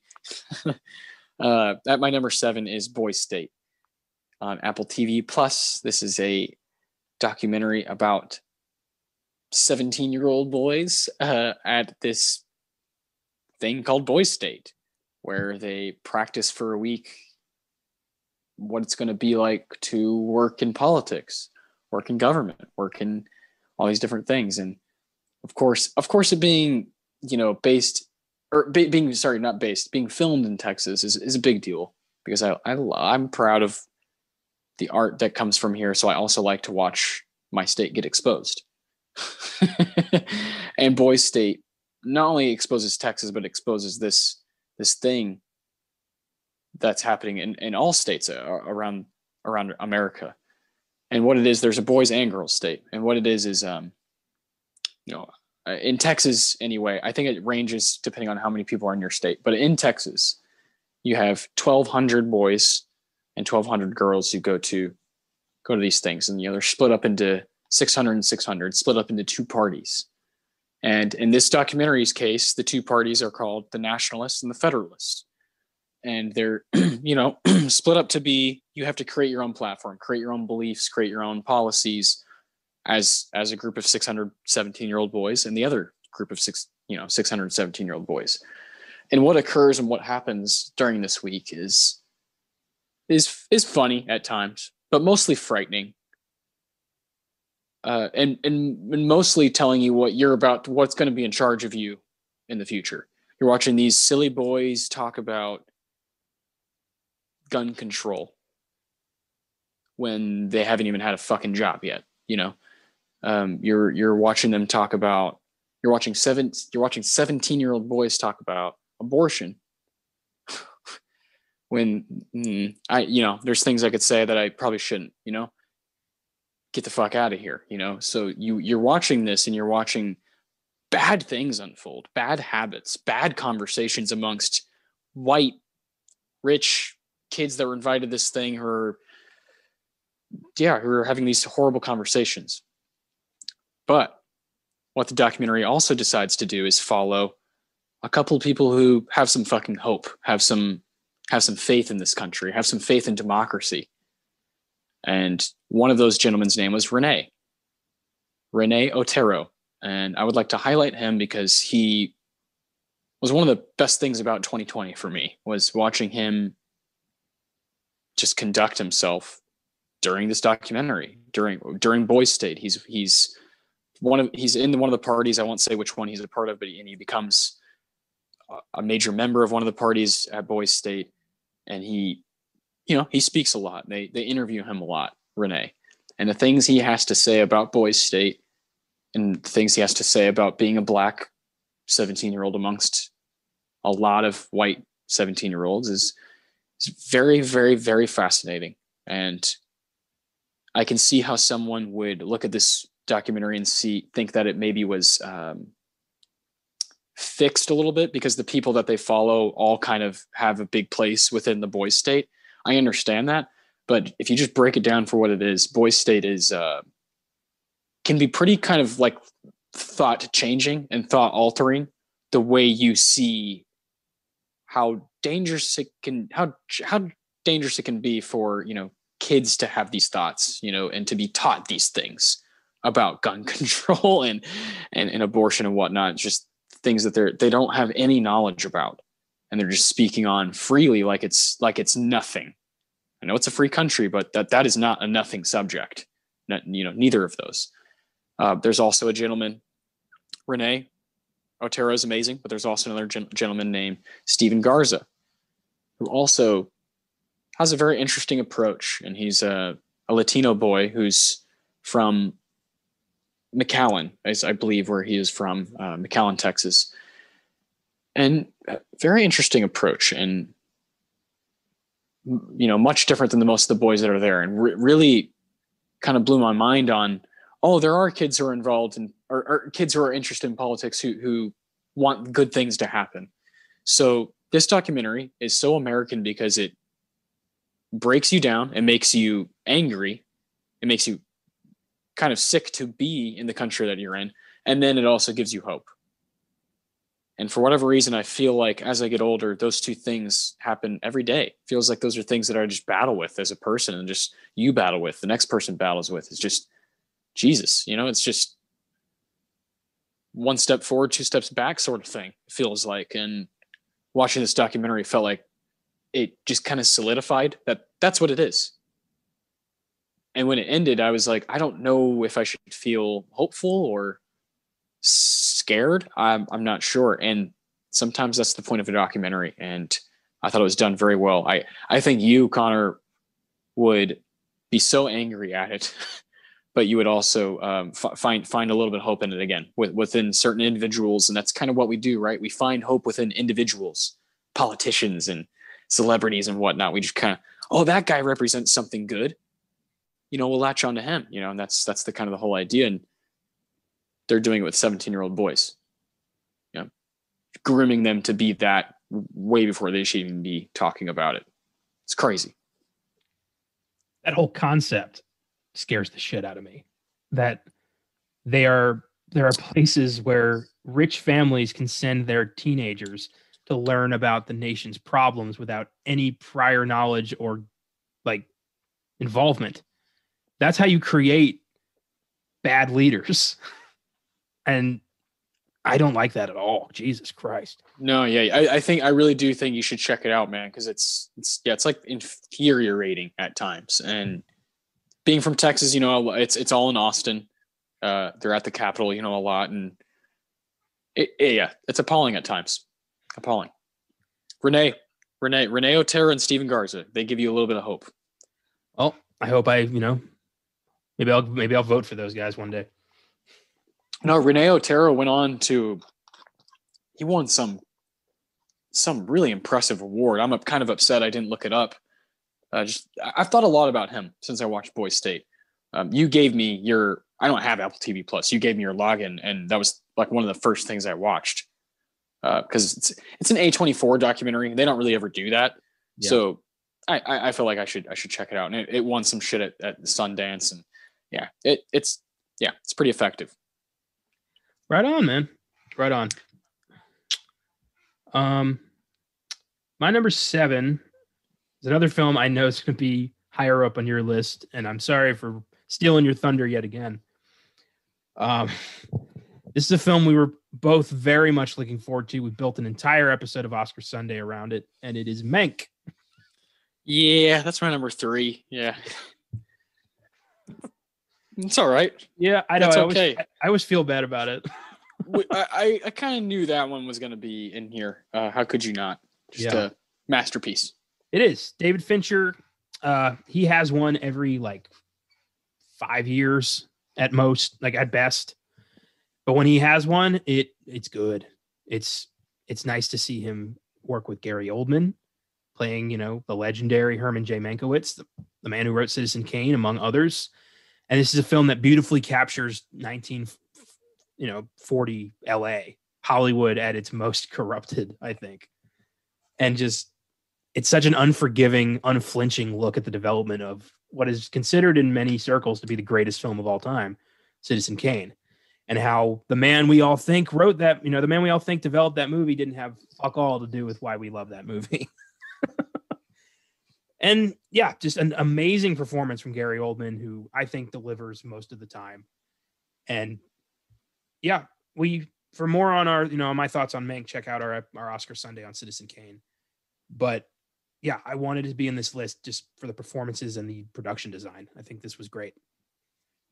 Yeah, it's a dream. It's an absolute dream. And I'll save my thoughts for it later. That's a great one to have. I think it's smart to have Mank somewhere in your top 10, because it's a movie for people who are just kind of obsessed with the history of Hollywood, the history of movie making, especially American movie making. So yeah, great pick. Of course, that's my number 3. We'll get there later.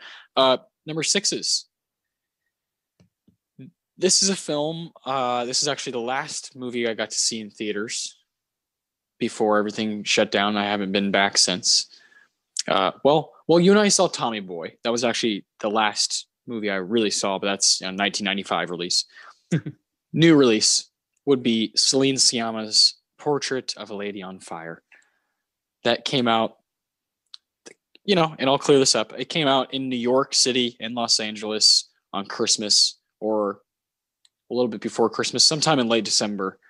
But then it didn't come out in the United States nationwide until February of 2020. So that's when I got to see it at the Bijou. Missed that place dearly. Saw this one with my dad, and opened the door to Celine Sciamma, who now I've seen all of her movies: Water Lilies, Tomboy, Girlhood, and Portrait of a Lady on Fire. Those 4, that's her 4, feature films, and I'm kind of in love with all of them. But Portrait's the one that kind of, because I saw it in theaters, it's kind of the one that caused me to go down that road. Celine is so relentless about telling stories that haven't been told for forever in movie making, and her dedication to that, to telling female perspectives, telling stories about what young women go through, what 25-year-old women go through, and figuring out a way to get inside the mind of these characters. Celine Sciamma, she's a writer and director who feels like she's so a part of what she's doing, so a part of each scene that's unfolding, and has such a hand on each film that's happening. And Portrait of a Lady on Fire, that's what struck me the most, was I'm in good hands. I'm in someone's world right now, and I can tell that the vision is folding exactly how she wanted to. And she's kind of done that with all 4 movies. I blown away when a filmmaker is able to do that once, and then twice, and then 3 times, and 4 times, and that's just how she is. She just knows exactly what she's doing when it comes to filmmaking. Totally reminds me of Kelly Reichardt. Just kind of fucking scary how skilled she is. I think it's on Hulu still, maybe Portrait of a Lady on Fire. I just think it's, just a jaw-dropping kind of movie that features 2 performances that could be the 2 like best performances I've seen of the whole year. That'd be Adele Hanel, who's dated Celine Sciamma before, and then I don't know how to say her name exactly, Noémie Merlant. Again, I'm sorry if I mistake any of these names. They're French women, and I said some Polish names earlier. I don't know. I'm kind of all over the place. I think this movie belongs in my 2020 list just because of the circumstances, and if I lived in LA, I would probably have it on my 2019 list. But that's not the case. I live in San Antonio, Texas, so it belongs on my list. And with a special and weird year like 2020, might as well throw in something that was kind of on the border there. Yes, indeed. I remember when you saw this one. Yeah, you were raving about it. I know. I'm going to check this out eventually. Yeah, you'll dig it. It's a pretty amazing love story. Yeah, that I think you'll appreciate. Right on. My number 6 is another film I almost didn't watch because the critic response to it was devastating. And eventually I just buckled. I was like, well, you know what? I am bored and I want to see this. So I watched Hillbilly Elegy. Ooh, here we go. Amy Adams and Glenn Close. If they don't win Oscars this year, I'm going to be so pissed because their performances are maybe the best of their careers. And that is really saying something. This is a film about a broken family in the Appalachia region trying to heal. And it was completely destroyed by critics. Unfairly, I believe. I think people read way too much into it, made it political, which was stupid. This movie has nothing to do with politics. And I don't know. Yeah, I cannot understand why this film was just massacred because it is such a beautiful family drama that is so painful and so real.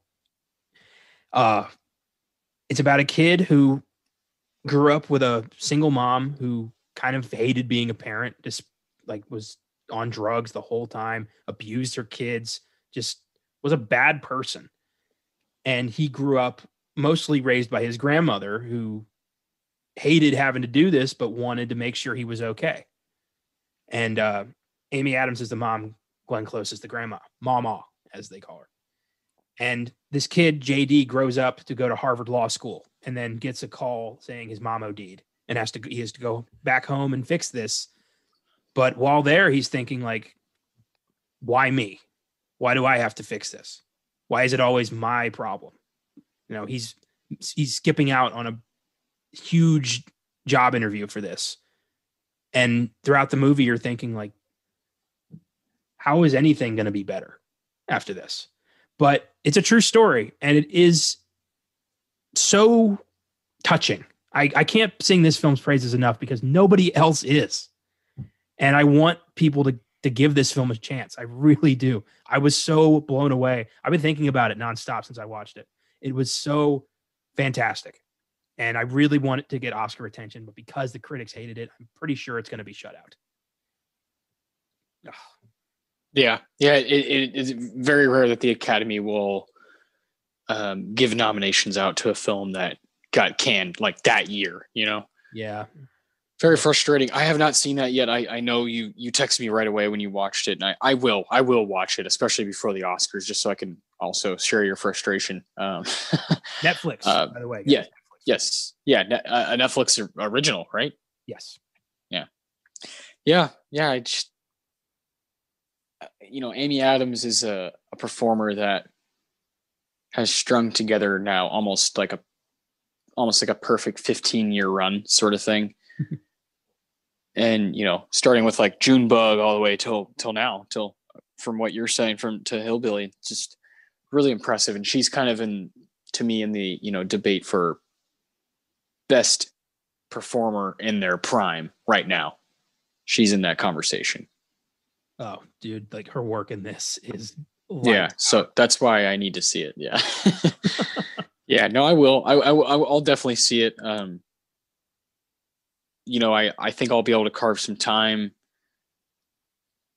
Just one of these random nights, that's like we're kind of explaining what we did with those top 5 first time watches. It's like you just randomly carve time out. You just do, Yeah. And I know there's going to be one night where I'm like, all right, tonight's the night, time for Hillbilly, and I'll just go for it. Yeah, I knew that was coming somewhere. I knew that was going to be on your list because you're impacted by that one. So that was your number 6. We're down to our top 5s here, ladies and gentlemen, and my number 3 is Mank, and my number 2 is Sound of Metal. And we know that your number 3 is Justice League Dark, Apocalypse War. All right. Number 5. I don't think this made yours. I just don't see it being in your top 5, but I do know you watched it because of me. So that'd be the woman I just brought up a little bit ago when I was talking about Celine Sciamma, someone she reminds me of, and that's Kelly Reichardt, and her masterpiece 2020 film, First Cow. Yes. Just a goddamn, just an American gem here.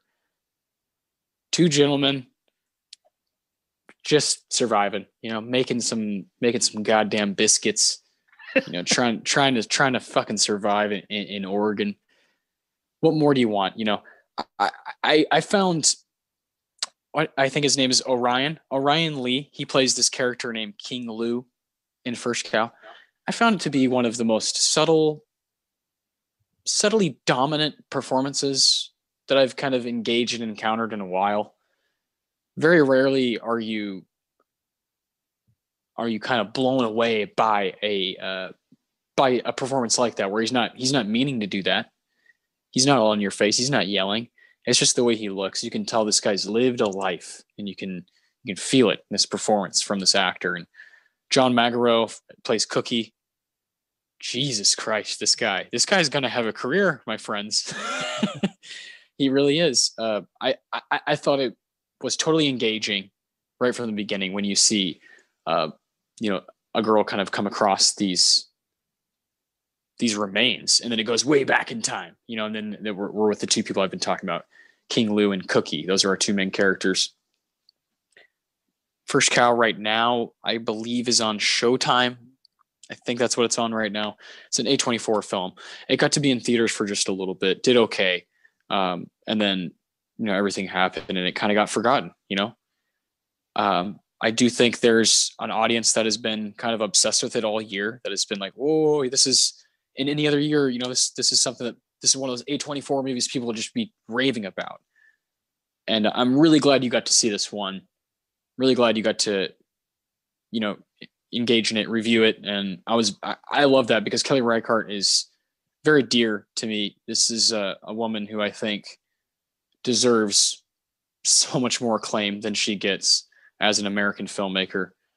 What she does in River of Grass in 1994 to Wendy and Lucy in 2008 to now, the growth as a filmmaker, the growth as a writer and as a director is amazing. It's like the American dream. It's like she has gone from, look what, I can do with what little I have in River of Grass in 1994, just kind of an auteur at work, and just doesn't really make sense that she's able to make such a good movie with that little when you're watching it unfold. To First Cow is like, holy shit, who's directing this? Is that like who's behind the camera now? Is Deakins working back there? What's going on? You really feel like there's a genius, because there is. And Kelly Reichardt is her name, and she needs to be in that conversation. At this point, she's done it. This is an undisputed, awesome flick. First Cow is undisputedly, I think, one of the better movies of the year. I don't think anyone could say that it's not. You know, I really do think it should be in that Best Picture 5. I think it's that kind of a movie, not just for me, but I think in general. I know you enjoyed it a lot. It's not on your list here, but I know you have some respect for it.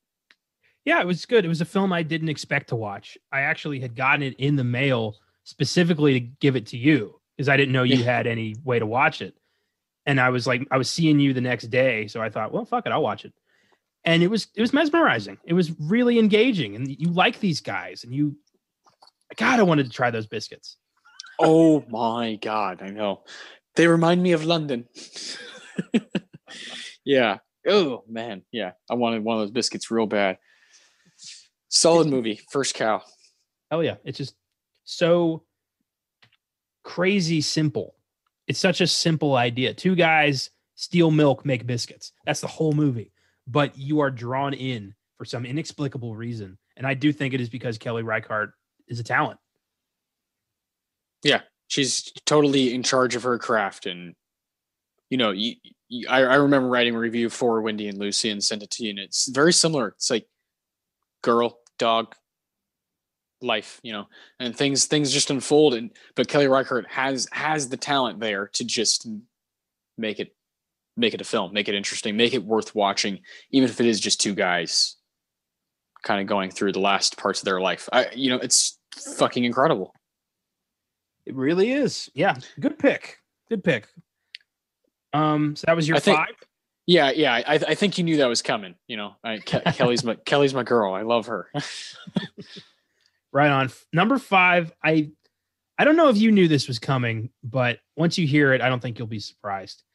So this year, Pixar released 2 films. Soul, okay. Soul was December's big one, but earlier this year, they released Onward. Yes. Hilarious, brilliantly creative fantasy epic about a modern like fantasy world where elves work at Burger King and shit like that. And this one young elf gets a present from his late father on his 16th birthday. That's a wizard staff. And using this staff, he brings back his dad partially, just his legs. And he and his brother have till sundown to get this magic rock that can bring back their dad fully. And the adventure is them bonding over resurrecting their dad to say goodbye to him. It is such a touching film, mainly because the guy who made it wrote it after losing his father. This was his way of coping. And the movie is very much about family and about who matters to you the most. And I really related to this film. And I was like, I've seen it twice now, and both times I have just collapsed into tears. And I love that Pixar still has the ability to do that to me. And I thought I loved Soul, but Onward was light years ahead of Soul for me, just because of how it honed into one particular like hang up of mine, and it just exploited that, and it just rocked me to my core. And I can't sing this film's praises enough. Can I ask what that would be? Well, I have a rocky relationship with my own father. I haven't, he left when I was a kid. I've had kind of on and off contact with him over my life. So films that deal with, the loss of a father or the emotional unavailability of a father, they tend to get me a lot harder than other films. I have no shame in admitting that. And Onward was one of those films. Yeah, no, yeah. Thank you for sharing that. I mean, that's when you put that out in front of yourself and in front of, other people, and especially when you just kind of allow it to be a thing that is in your mind. You're not just shoving it to the back, it's there. And you watch a movie like Onward that's intended for children, and you're like, no. This is intended for me, motherfucker. Yeah. That's what we've been talking about all episode. That's what it's all about. It's like when a movie finds you where you're at. Like, holy shit, that's so cool. That's what it's all about. I think Onward has a tremendous amount of power, and I cannot wait to rewatch that one. I've only seen it the one time when we both watched it way back when it came out. And I love that Disney Plus has done that twice now with their 2 monster Pixar movies. They've just given them to us on the streaming service, and that's really nice to have. I know you actually got to see that one in theaters. Yeah, that was the last wide released film I saw, apart from Tommy Boy, before everything kind of shut down. And I was really surprised. I went to see it like Saturday afternoon when it should have been hopping, and it was just me. And I was like, I don't remember who the server was, but I was like, dude, what's going on here? And he's like, people aren't going to the movies anymore, man. Because at the time we were still kind of hoping this whole virus thing would be contained. We didn't realize how bad it was going to get. And yeah, from there, this was a nice farewell to the movie theaters onward. And yeah, that's all I got to say about that. Beautiful. Beautiful. I had a feeling it was coming. I didn't, but then as you got higher and higher, I was like, man, where's Onward at? There it is. Oh man, we're getting to the nitty gritty here. We don't know what my number 4 and what my number 1 are. And we still don't know what your number 4, number 2, and number 1 are. So let's get to the number 4s. Mine's a Danish movie. Oh. Starring Mads Mikkelsen. Ooh. Directed by Thomas Vinterberg, the man who directed The Hunt, starring Mads Mikkelsen. And it's called Another Round. It's a movie I just rented it. It looked awesome. And I was like, I don't give a shit. I paid whatever. It was like $5.99 or something through Amazon. And just totally blown away. Another Round is Mads Mikkelsen's the main guy, but there's, 4 teachers, high school teachers who, kind of going through a tough time, right? They're trying to find some inspiration, and they start testing with alcohol while teaching. And, things start to kind of tumble, and, they go out and drink together too. And then lines get blurred, right? And Mads Mikkelsen, while he is the main character, some things happen to the other 3 gentlemen that do this experiment with him, this experiment of drinking. And eventually it becomes to a point where they want to be, at 0.05 BAC, blood alcohol content, throughout the whole day until 8 p.m. and then stop drinking. That's the idea. It's someone's theory. I can't remember who it is. Let me look it up real quick. It's an actual theory that you're supposed to. It's sarcastic, but it's also like a real thing. I'll look it up. Hold on. My God. Yeah, no, it's amazing. And I thought about you a lot. I was like, God, Connor would love this movie. First off, because Mads Mikkelsen is wonderful. And if I could give an award out to the best performance of the year, it would undoubtedly be Mads Mikkelsen in Another Round. I'm kind of a sucker for him anyway. He has a look that I kind of can't look away from everything he does. So let's see. For friends, tested theory, maintaining a constant level of alcohol in their blood. Yeah, the theory is that you're born with 0.5 less than what you're supposed to be. That's the whole joke. Yeah, fucking hilarious. But it's not on anything, so I can't say you have to rent this. You have to pay money for it. I know it fucking sucks, but it is well worth it. Well worth it. Kind of shook me. Like I threw it on and was like, this is probably gonna be really good. I see it was up at the Cannes Film Festival and whatnot, and has all these different things about it. Typical, foreign indie film. It also has this amazing guy, Mads Mikkelsen, at the front of it. But I was taken aback. I was taken aback, and I couldn't believe that Thomas Vinterberg could make a movie like The Hunt that I love so much from 2012, and then do this. Just two very different movies. Incredible filmmaker. I really don't want to share too much about this one. I really don't. I'm still trying to find the name of the theory. Here you go. Psychiatrist Finn Skutterderd, who has theorized that having a blood alcohol content of 0.05 makes you more creative and more relaxed. Yeah, so that's an actual thing, and in the movie they test it out. So it's very fun. I definitely want to see that movie, but that theory sounds like some drunk trying to explain why he's drunk to his wife and it getting way out of hand. Let's see. Finn Skårdard is a Norwegian psychiatrist, psychotherapist, author, and professor. He leads the psychotherapy project at Oslo University Hospital, runs a private practice at the psychiatrist for the Norwegian Olympic Committee, working with elite athletes. That's the last guy I'd want to be Blotto all day. Right? Yeah, no kidding. Ah, man, good film though. Definitely something that made me just kind of think about all kinds of stuff. And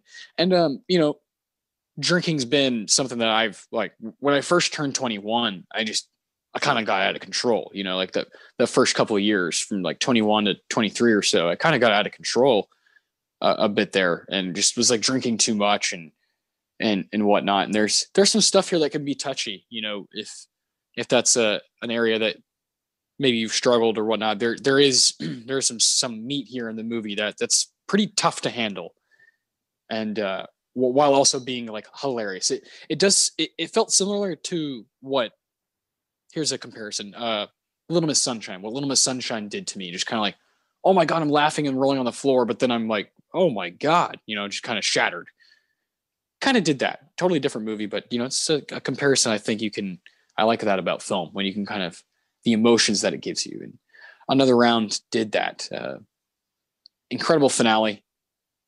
Yeah, just can't wait for you to see it, Connor. So a Danish movie again called Another Round, directed by Thomas Vinterberg, written by Thomas Vinterberg, and gotta rent it through Amazon. It's $5.99. Is this the film you sent me a video of the credits playing Sissy Strut? Yes. I thought so. Well, real quick. Okay, so yeah, I'm glad you brought that up. So Sissy Strut not only plays in the credits, but there's a scene where all four teachers are hanging out and drinking and dancing, and that song's playing. And they're just kind of, I mean, picture Mads Mikkelsen holding a glass, dancing to Sissy Strut. That's all you need. That's all I need in 2020, baby. My God, this one's going right on my list. Yeah, I definitely want to see this. You'll fall in love. Yeah. My number 4 is a film I was not expecting to adore as much as I did. Originally, it was supposed to come out earlier this year. Was kind of billed as a black comedy. A film, when I did see it, is kind of devoid of genre. It's funny at times. It's horrific at times. It's sad at times. It's kind of everything. And it's Promising Young Woman. Oh, hell yeah. Finally got a theater release on, I think, Christmas Day.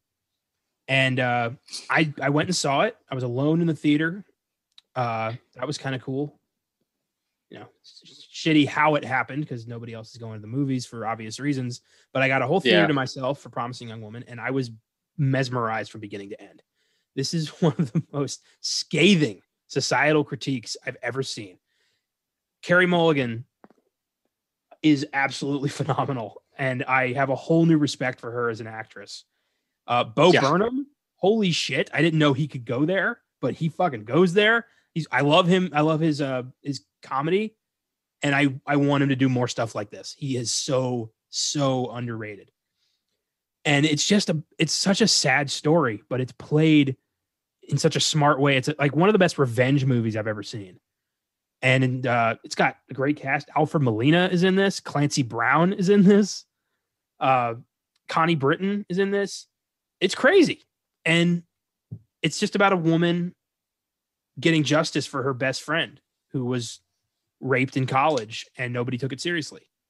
And so now she's taking it seriously in a dark, oddly comical way that ultimately ends in crazy left field tragedy, but ultimately like one of the most satisfying endings I've seen in years.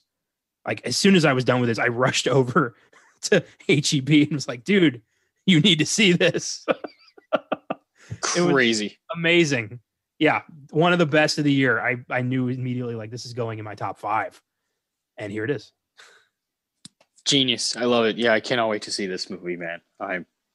I've read awesome stuff, and you immediately told me, holy shit, that was amazing. I remember texting me right away, and I saw you that day because you let me. What movie did you give me? Possessor, which is a 2020 movie that did not make my list. I know it didn't make yours, but we both dug it. It's a dope ass idea from Brandon Cronenberg, the son of David. So That's dope. That's dope. But didn't quite make the cut for either of us there. No. Oh man. Yeah. Had to be there. I knew that was coming. I will definitely be buying this film, so don't worry. Yeah. No, yeah. I mean, it's going to make an incredible Filmgazm one of these days. All right. Well, we're down to our top three. We know my number 3 is Mank, so we can talk a little bit about it now, a little bit more. I don't have a whole lot to say without sounding extremely biased. This is hypothetically take away COVID altogether. This is my most anticipated movie of 2020 anyways, no matter what was happening, even if every movie would have gone to theaters, COVID didn't happen at all. Mank was the one I was, that I was just ready for either, no matter what. So I feel very, very grateful to have gotten it the way that it was going to be released anyway. It was going to be for Netflix. We knew this all year anyways, without COVID even interrupting the movie industry altogether. So with all that being said, I feel very grateful for Mank being on Netflix and for being a fan of Fincher stuff and whatnot. But the film itself, the reason it's number 3 on my list, the reason I think it's, Fincher's best movie since Social Network, it confronts some stuff that people have kind of made fun of Fincher for himself. It confronts some stuff like the title alone, what it's about, Mankiewicz, the writer of Citizen Kane, the idea that, in American cinema, that the director has all control, that the director does everything. It's all about the director. It's all about a film by. And David Fincher, of course, is a guy who doesn't write all of his, screenplays, doesn't do all of that work. He's a guy who's been called out as, oh, you're just the big name in front of it, but all these other people are doing all this legwork for you, This is an idea that Orson Welles has dealt with. This is an idea that I think putting on the screen nowadays, after 100 years of movies being made, I think is really cool to see. I think it's really cool to see a director play with that himself and have a movie made about a screenplay writer who actually wrote a movie that happens to be Citizen fucking Kane, messing with that entire world, and not only messing with it, but making a really cool and interesting film. Eric Messerschmidt, that is the cinematographer, director of photography for Mank. That was the eye that I was most impressed with when I watched Mank. David Fincher, of course, is just huge name that we all know. But, when I'm watching Mank, I'm seeing this is a little bit more precise than even anything Fincher has done. And I don't know how has he topped himself again? How does he keep doing this? It's all these people he's also working with. And that's what's so cool about Mank itself, is it's about the guy who wrote Citizen Kane, but doesn't get all the on Orson Welles' film, Citizen Kane, Orson Welles as Citizen Kane, Charles Foster Kane. He doesn't get any of that shit, right? So to do that is so fascinating. And so I was looking deep into, the people who were involved with this film, and just some names that popped out to me. And Eric Messerschmidt was at the top of that list. He also worked on Fargo TV series, FX, Legion on FX, with Noah Hawley on both of those shows, Mindhunter, Mank, and that's it for the guy. The guy clearly is someone that Fincher has either, seen and worked with now in Mindhunter and been like, that's someone I want to bring in. These are the decisions that make a movie like Mank that's trying so many things at once. That's what makes it work, right? The screenplay, written by Jack, written by his brother. That's a big deal, right? This screenplay is very much something that is trying to kind of, embody who Mank was, right? The kind of slapstick style. And I think that's really interesting. I think all those touches matter so much.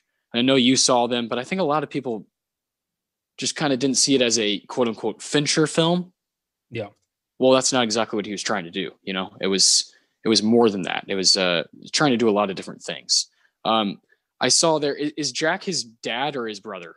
It's his dad. That's right. That's right. Sorry, I said brother. I meant to say father. That's my fault. And it's really special to see that Jack and David on the same, little card there under as director and writer. That's pretty special to see.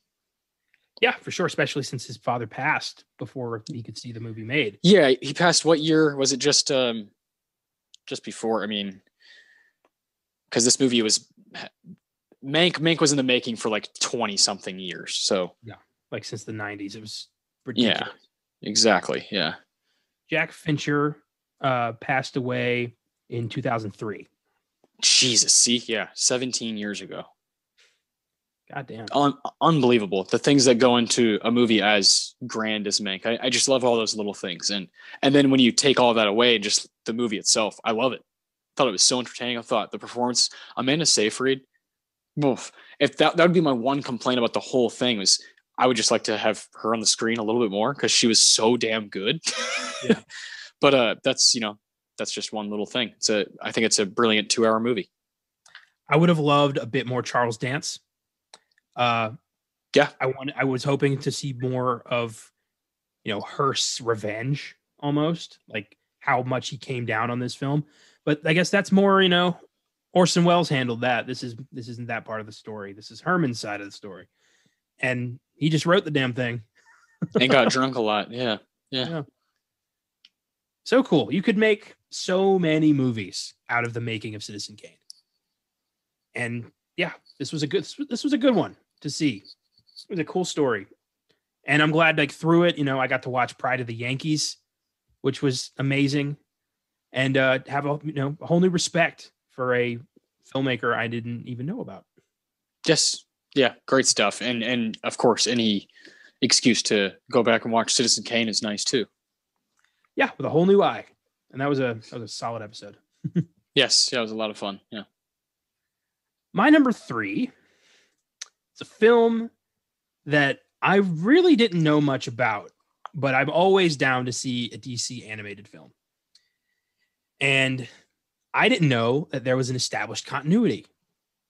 Justice League, The Flashpoint Paradox in 2013 set up a 16 film strong continuity that Justice League Dark Apocalypse War ended. So now I have a lot of homework because this film blew my fucking mind. This was the coolest. I had emotional levels I felt when I saw Avengers Endgame with this movie. It opens with the Justice League being massacred by Darkseid's army and Darkseid conquering Earth. That's the first 5 minutes. That's incredible. Already you're like, what is this? And then from there, it's the remnants of Earth's heroes joining forces for one last assault to save Earth one last time, led by a powerless Superman who has been injected with liquid kryptonite to suppress his powers, but Darkseid kept him alive just so he could watch Earth die. That is incredibly dark. The fact that you don't have, DC does not have this team running their films division is fucking bonkers. You take this film, you make it live action, you use the exact same script, you have a $2-3 billion grosser on your hands. What is going on over there? I don't know. I don't know. It literally is light years better than anything they've done the past decade. Light years. And we've brought up movies a little bit older, Phantasm, Mask of the Phantasm, and Return of the Joker, stuff like that. Yeah. But this is 2020. And you're telling me, like you said, y'all have made 17 of these motherfuckers and y'all can't string together 2 goddamn good movies? What's going on here? Not just that, but all of these animated flicks are fucking awesome. They're just way better than anything DC's pumping out live action. I mean, this movie, you have what's left of the Justice League, the Teen Titans, and the Suicide Squad join forces to fuck up Darkseid. Are you kidding me? What? This whole time I was just on the edge of my seat. How did I not know about this? What is this secret masterpiece that nobody is talking about? This is the best superhero movie of the year. And I think if, we'd gotten Black Widow I still think this would have been the best of the year. This is a movie I want everybody to see. Every DC fan, every comic book fan. Like, this is just so cool. Straight up, so cool. And I didn't know about the continuity, so now I know there's an ongoing story in these, and now I have to go back and watch like Son of Batman and Throne of Atlantis and Batman versus Robin and all these films I just didn't really check out. So now I have, a whole 16 film franchise to check out. This is fucking great. Oh yeah, it's fantastic. When you told me about the film, and of course this was my number 9 on my list.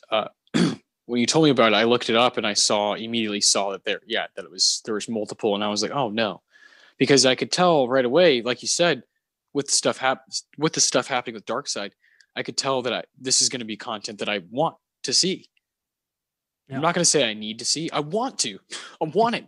I want good quality, gritty shit for superheroes like this. This is what I want. This is what I want. I don't give a shit about, like you said, it's the best superhero movie of the year, just by a fucking landslide. It's not even close. I was blown away. And I'm with you. We're in the same boat that we're both just going to go back and watch as much of these as we can, because Jesus Christ, it's a lot of fun. So we'll bring them back up as we watch them, and let you guys know. I was already watching these, but I wasn't paying that kind of attention because I didn't know this was like a Marvel MCU style ongoing thing. And now I'm just going to be like, one after another binging this shit. I own a lot of them. I buy these all the time because they randomly end up on clearance shelves because nobody's really watching them beyond hardcore DC fans. Nobody cares. And that's sad because these films could be like, they should be listed among DC's greatest masterpieces, especially this one. And it's hilarious too. Like, my favorite part is King Shark constantly just saying King Shark is a shark. Like, that's King all he says. Is a shark. Yeah. Until he tells Captain Boomerang, "It's been an honor fighting with you." And Boomerang just turns to him and is like, "Are you shitting me?" Yeah. It's brilliant. The timing is perfect. It's awesome. God. Yeah. I was not expecting this to rock my world, but holy shit. Yeah, man. It definitely threw me for a loop. I was pretty blown away. I'm really glad you suggested I watch it before we do this episode, because I'm glad it's on both of our lists. And would be just a wonderful, wonderful episode, so we can really dive into all those films. Oh boy, we're down to the top 2 here, and everyone knows my number 2. That'd be Sound of Metal. You had it in your number 10. Yeah. So Sound of Metal, written and directed by Darius Marder. It's a gentleman who worked on The Place Beyond the Pines, worked on the screenplay with Derek Cianfrance, and I think it shows there with that kind of tone in that movie. You got Ryan Gosling's character tatted up, wearing Metallica t-shirts, and with his hair is bleach blonde. Then we have Riz Ahmed here, tatted up, playing drums for a metal band, and he's got bleach blonde hair. It's a similar vibe. I think it's a area of indie filmmaking that I certainly lean towards. This kind of patience, this kind of patient filmmaking with these characters that are tough, that have been through some sort of tumultuous period, but don't spell it out for you, and then let it kind of organically unfold through more tumultuous stuff happening, so that other stuff gets brought up. And that's sometimes is how life goes. Even if it's depressing, sometimes it's just shit after shit after shit. And Sound of Metal does just that, while also refusing, without giving away too much of it. The movie refuses to just throw you a bone. Yeah. It does not allow you to be really comfortable at all. From the writing to the directing to just how Riz Ahmed just carries himself, always, kind of always moving, always looking for the next thing, always moving to the next cigarette, always moving to the next thing that he can do. Go, go, go. And then when you're kind of hit with his reality, right? You as a viewer are just kind of forced to confront that in your own life. Of course, Sound of Metal is about a guy who loses his hearing. So that's very early on in the film, and it's very much what they're showing in the trailer. When that happens, it's not totally the immediate reaction to it. It's the lesson that's learned after so much action, and so much go, go, go, go, go. It takes all of that for him to remember what someone told him earlier in the movie, is to just calm down, And for me, first off, Marlboro Red Shorts are the cigarettes I smoke, and that's what he's smoking in this thing. So I have a huge issue with sometimes holding on and waiting. The next thing will come. The next day will come. Just enjoy what you have here. And sometimes I struggle with that. And watching this movie, you have nowhere to run as a viewer. There's nowhere to hide. There's no cheesy shit happening. It's coming at you full speed. And no matter where you're at in your life, that you probably could use a little more time to just shut up. Don't look at your phone. Don't read anything. Don't watch a movie. Just calm down. Just kind of sit still for a moment. And when a movie does like exactly that, actually puts that idea in front of you and then ends, that's all I can really ask for in movies. When I'm going out there to watch something new that I haven't seen before, something like that, an ending like that in Sound of Metal, where it forces you to confront stuff, forces you to have your own ideas about not just what's happening to this character in the movie, but what about you? That's powerful. That's some powerful shit.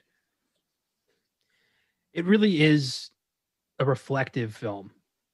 And I like the way that it addresses disability, the way that it doesn't, as much as Riz Ahmed's character wants to see this as a setback and just a horrible thing that happens to him. Everyone around him is saying, this is just the next step of your life, man. This is not, you're not dead. You're not broken. You're just different now. And he never accepts that. And it's tough to watch him never accept that. Usually I don't like when there's not a lot of character development, but in this case, the idea of him never accepting this works so well. And I liked it a lot. And I thought Riz Ahmed carried that idea so well. You could feel the chip on his shoulder the entire time. He's constantly like right there about to freak the fuck out at all times. Yeah. Oh. Which is, when he's in that RV and starts just smashing his stuff is like, that's acting, that's like, whoa, how do you go there without, you're playing a character right now. And so, yeah, I agree with you. I echo that. Riz Ahmed is just pretty lights out. The gentleman who's at the home that he goes to, Paul, I don't know how to say his last name, Rachi. He plays Joe. That guy's actually deaf. That's an impressive fucking performance right there. Yes, that's indeed. That's a guy who's been in 3 movies his whole life and just kind of carried himself like he was a 30-year vet. Like, what the fuck? Who are you? Just a movie I'll never forget, and I'll definitely be rewatching, even though it's hard to digest. Absolutely, man. Absolutely. Great choice. Great pick. My number 2, a film that needed to come out this year. A film that a lot of people connected with because of our very difficult, very painful election this year. The Trial of the Chicago 7. This was an amazing effort by Aaron Sorkin and an amazing cast telling a story I'd never heard that that has not left my mind since I saw this film. It's one of the most egregious miscarriages of justice in American history. And I want everybody to see this. The tagline was "The whole world is watching." And it's felt like that this year. This has been a dark year, and it's felt like the entire world is watching us crumble because of how we've handled it. Not just the virus, but societal issues we've always had, and politics and corruption we've always had. And we've done nothing about it. And looking at this film shows we've never done anything about it. This is not new stuff. And the Trial of the Chicago 7 showcased that so fantastically. And I honestly believe this is the film to beat for Best Picture next year. Hell yeah. I like that. I like that you threw that on there at the end, that you think it should take Best Picture. I think that and Mank. I think those are the two front runners right now. Yeah. Yeah, most likely. Yeah.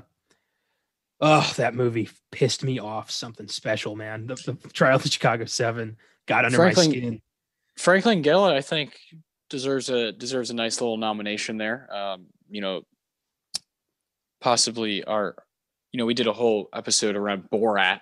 So Sacha Baron Cohen is wonderful in that movie. And of course, Sorkin, I think, should get a screenplay nod. Directing, maybe, but I think for sure screenplay. I think, there's just some incredible stuff there. My favorite scene is John Carroll Lynch when he just says, "No, we are not going to be continuing in this fashion." Dude, how cool would it be to see John Carroll Lynch get an Oscar nomination for this? I mean, it's a long shot, but it would just be really nice. I know. I agree with you.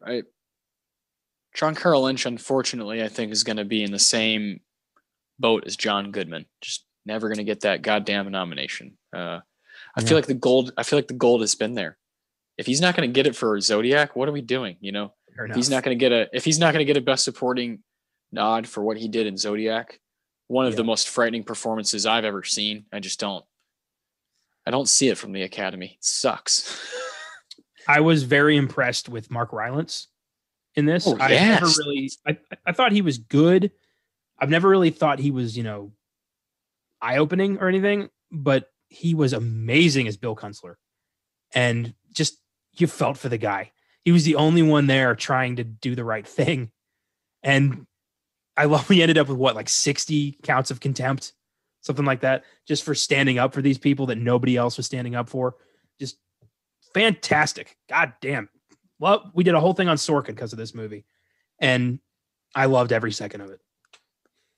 Yeah, I typically love every second of every Sorkin script.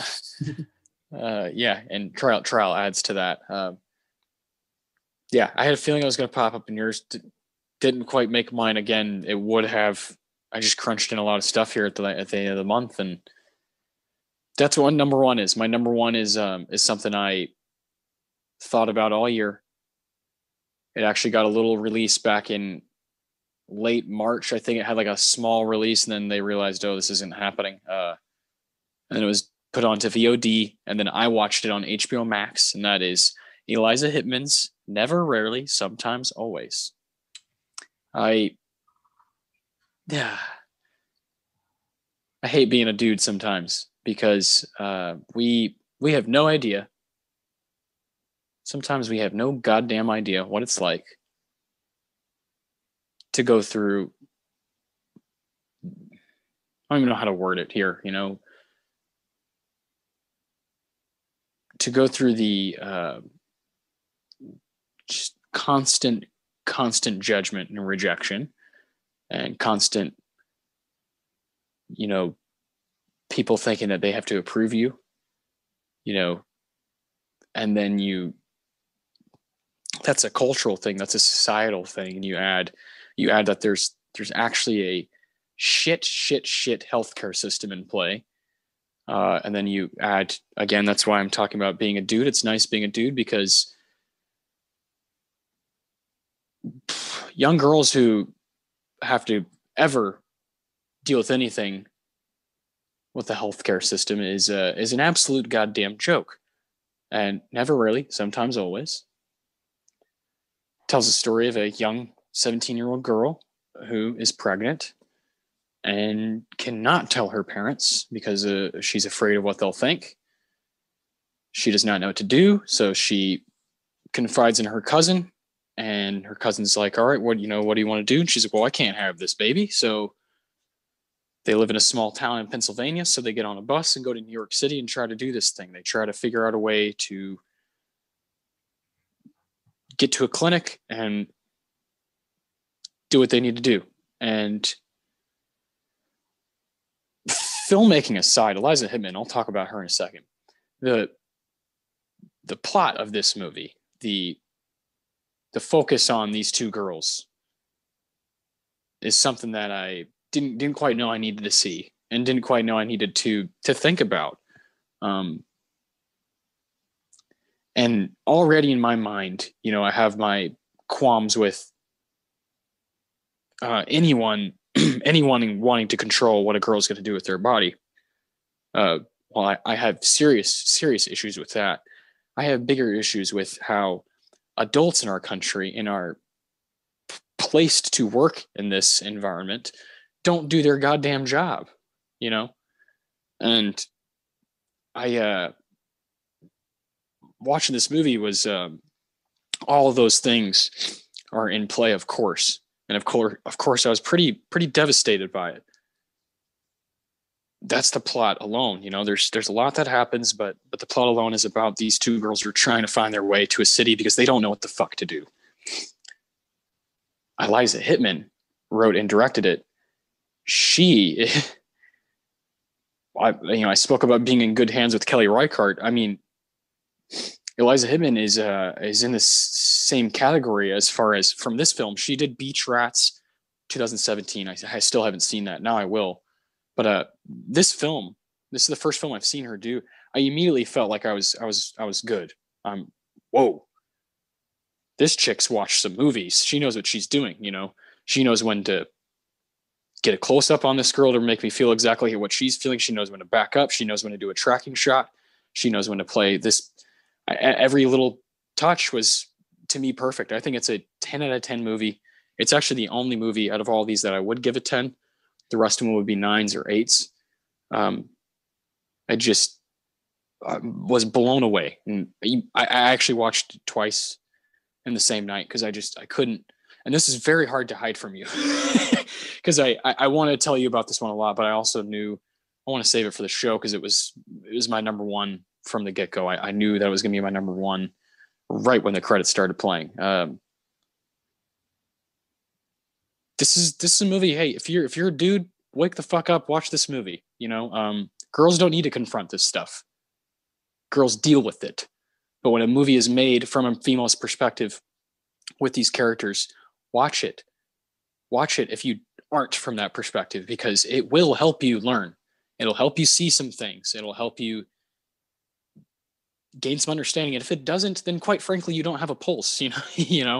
That's how I feel about this movie, and I'm gonna fucking go to bat for it forever. I can't wait to own it, and I can't wait to see what else Eliza's done. I know she's done some shorts, and yeah, Beach Rats is a movie that was on Hulu, so I'm gonna go back and check that out now. And I've been opened up to a whole new world, and I'm very grateful for that. And I'm very grateful for the ability that movies have to do this to me, to really break me down and make me kind of drop myself for a second and realize that this shit is way bigger than me, way bigger.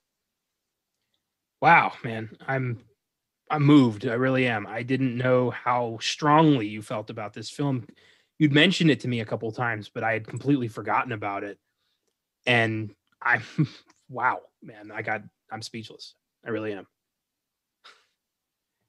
Unreal. Yeah, well, you've gotten used to just this is. I'm a sucker for it, and even if it sometimes can borderline be me seeking out sentimental stuff too often, maybe, but with Never Really, Sometimes Always, it's quite the opposite. It's very much in the same realm as Waves. Like it's going to hit you, whether you want it to or not, or whether you're ready or not. There's going to be some subjects here that are real, that we all need to talk about, and we should be on the same page, but we're not. Yeah. And it never really, where it gets the title is, I don't want to, I'm obviously very, very excited about the movie and very amped up about it, and was very moved by it. And I don't want to be too hasty, but I really, that particular scene, I won't say exactly who it's between, but when those words are said to give it the title that it has, one of the best scenes I've seen in the past, I don't know, few years. I don't want to give it an exact number. I don't remember very many scenes that just kind of shook me like that, like exactly like that. I would put it with the scene in Waves, with the father and the daughter when they finally start talking. And those things are just on the table. And I very much appreciate when that happens. God damn. Frankly speaking, I don't know how the hell I'm going to follow that. I think I know what yours is. And I also had a hard time leaving it off. I went with a film, the only 10 I gave as well. Nice. It's a film that was the first movie I saw in theaters this year. Came out in January. It's kind of like, in my opinion, at the time, set the tone for what I thought was going to be an amazing year of film. And I mean, I won't say I was wrong. We did get some amazing films, but it just did not turn out the way I expected. The Gentleman, Guy Ritchie's latest masterpiece, and in my opinion, his greatest film of all time. Matthew McConaughey, Charlie Hunnam, Hugh Grant, Colin Farrell, Henry Golding. One of the funniest films I've ever seen. It's just British gangsters doing British shit and told in this, your typical Guy Ritchie style of, Snatch and Lock, Stock. It's, let's go here, then go back to that. And wait a minute, what did you say? Let's go back to this. It's a jumble, but if you're paying attention, you are along for the ride. And the soundtrack is superb. Matthew McConaughey plays such a great, just gangster. I never would have thought that. Hugh Grant steals the show, in my opinion, as a sleazy tabloid asshole trying to blackmail them. Yes. Colin Farrell has a bit part as Coach, this like local guy who like helps youngsters get on their feet. It's such a great movie. It's such a funny, entertaining, and at times kind of scary movie. Like there's a whole bit with a pig that's really hard to sell to people. And I'll just leave it at that, because honestly, if I tell you what it is, you're not going to fucking believe me. But yeah, The Gentleman is, in my opinion, the best film of 2020, bar none. And I'll go to bat for it. It makes me laugh harder every time I watch it. And I also think it's one of the smartest screenplays I've ever seen. And the way it tackles gangster drama in a comedic fashion. This is like, he had it in Lock, Stock. He made it better in Snatch, and he fucking perfected it with The Gentleman. That's awesome. Great way to put it. Oh, yeah. And yeah, that's mine. Beautiful. This was crazy. Why don't you recap your top 10? Yeah. Let's finish it off here. I had at number 10, I had Soul, and then I had Justice League Dark, Apocalypse War. I had The Vast of Night, Boys State, Portrait of a Lady on Fire. Number 5, First Cow, Another Round, Mank. Number 2, Sound of Metal, and number 1, Never, Rarely, Sometimes, Always. Fantastic. I had number 10, Sound of Metal. Number 9, The Invisible Man. Number 8, Ma Rainey's Black Bottom. Number 7, Mank. Number 6, Hillbilly Elegy. Number 5, Onward. Number 4, Promising Young Woman. Number 3, Justice League Dark, Apocalypse War. Number 2, The Trial of the Chicago 7. And number 1, The Gentleman. And those are our top 10 favorite films of 2020. And now, from here on out, it's going forward. 2021, here we come. Yes, Thank you guys for popping up for our first episode of the sneak preview. Tune in every Monday to see what we got coming up. We're not going to be revealing next week's episode, because it's going to be constantly evolving here, constantly changing because of the release schedule. So we don't want to put ourselves in a bind. So we're just going to be doing what we can every week. And yeah, I'm very much looking forward to this journey. Hell yeah, man. It's going to be fun. Great way to start, got to dive into what we just enjoyed most. And now, like you said, we're moving forward in 2021. And there's going to be new releases that I'm going to have so much fun talking about here on this podcast, because the other two, Filmgazm, Oscar Sunday, are dedicated to the past. And of course, we want people to go to the past with us. We have Bill and Ted's Excellent Adventure, and we have Chinatown coming up this week. Holy shit. Fantastic. And again, I just want to remind everybody, genre goes out the window here. This is film. There'll be horror, drama, sci-fi, fantasy, comedy, everything. Whatever comes out this year. Oh, fantastic. Thank you, guys. Check out Filmgazm on Wednesday, Oscar Sunday on Sunday. New episodes of the sneak preview every Monday. See you then. Hell yeah. Peace out.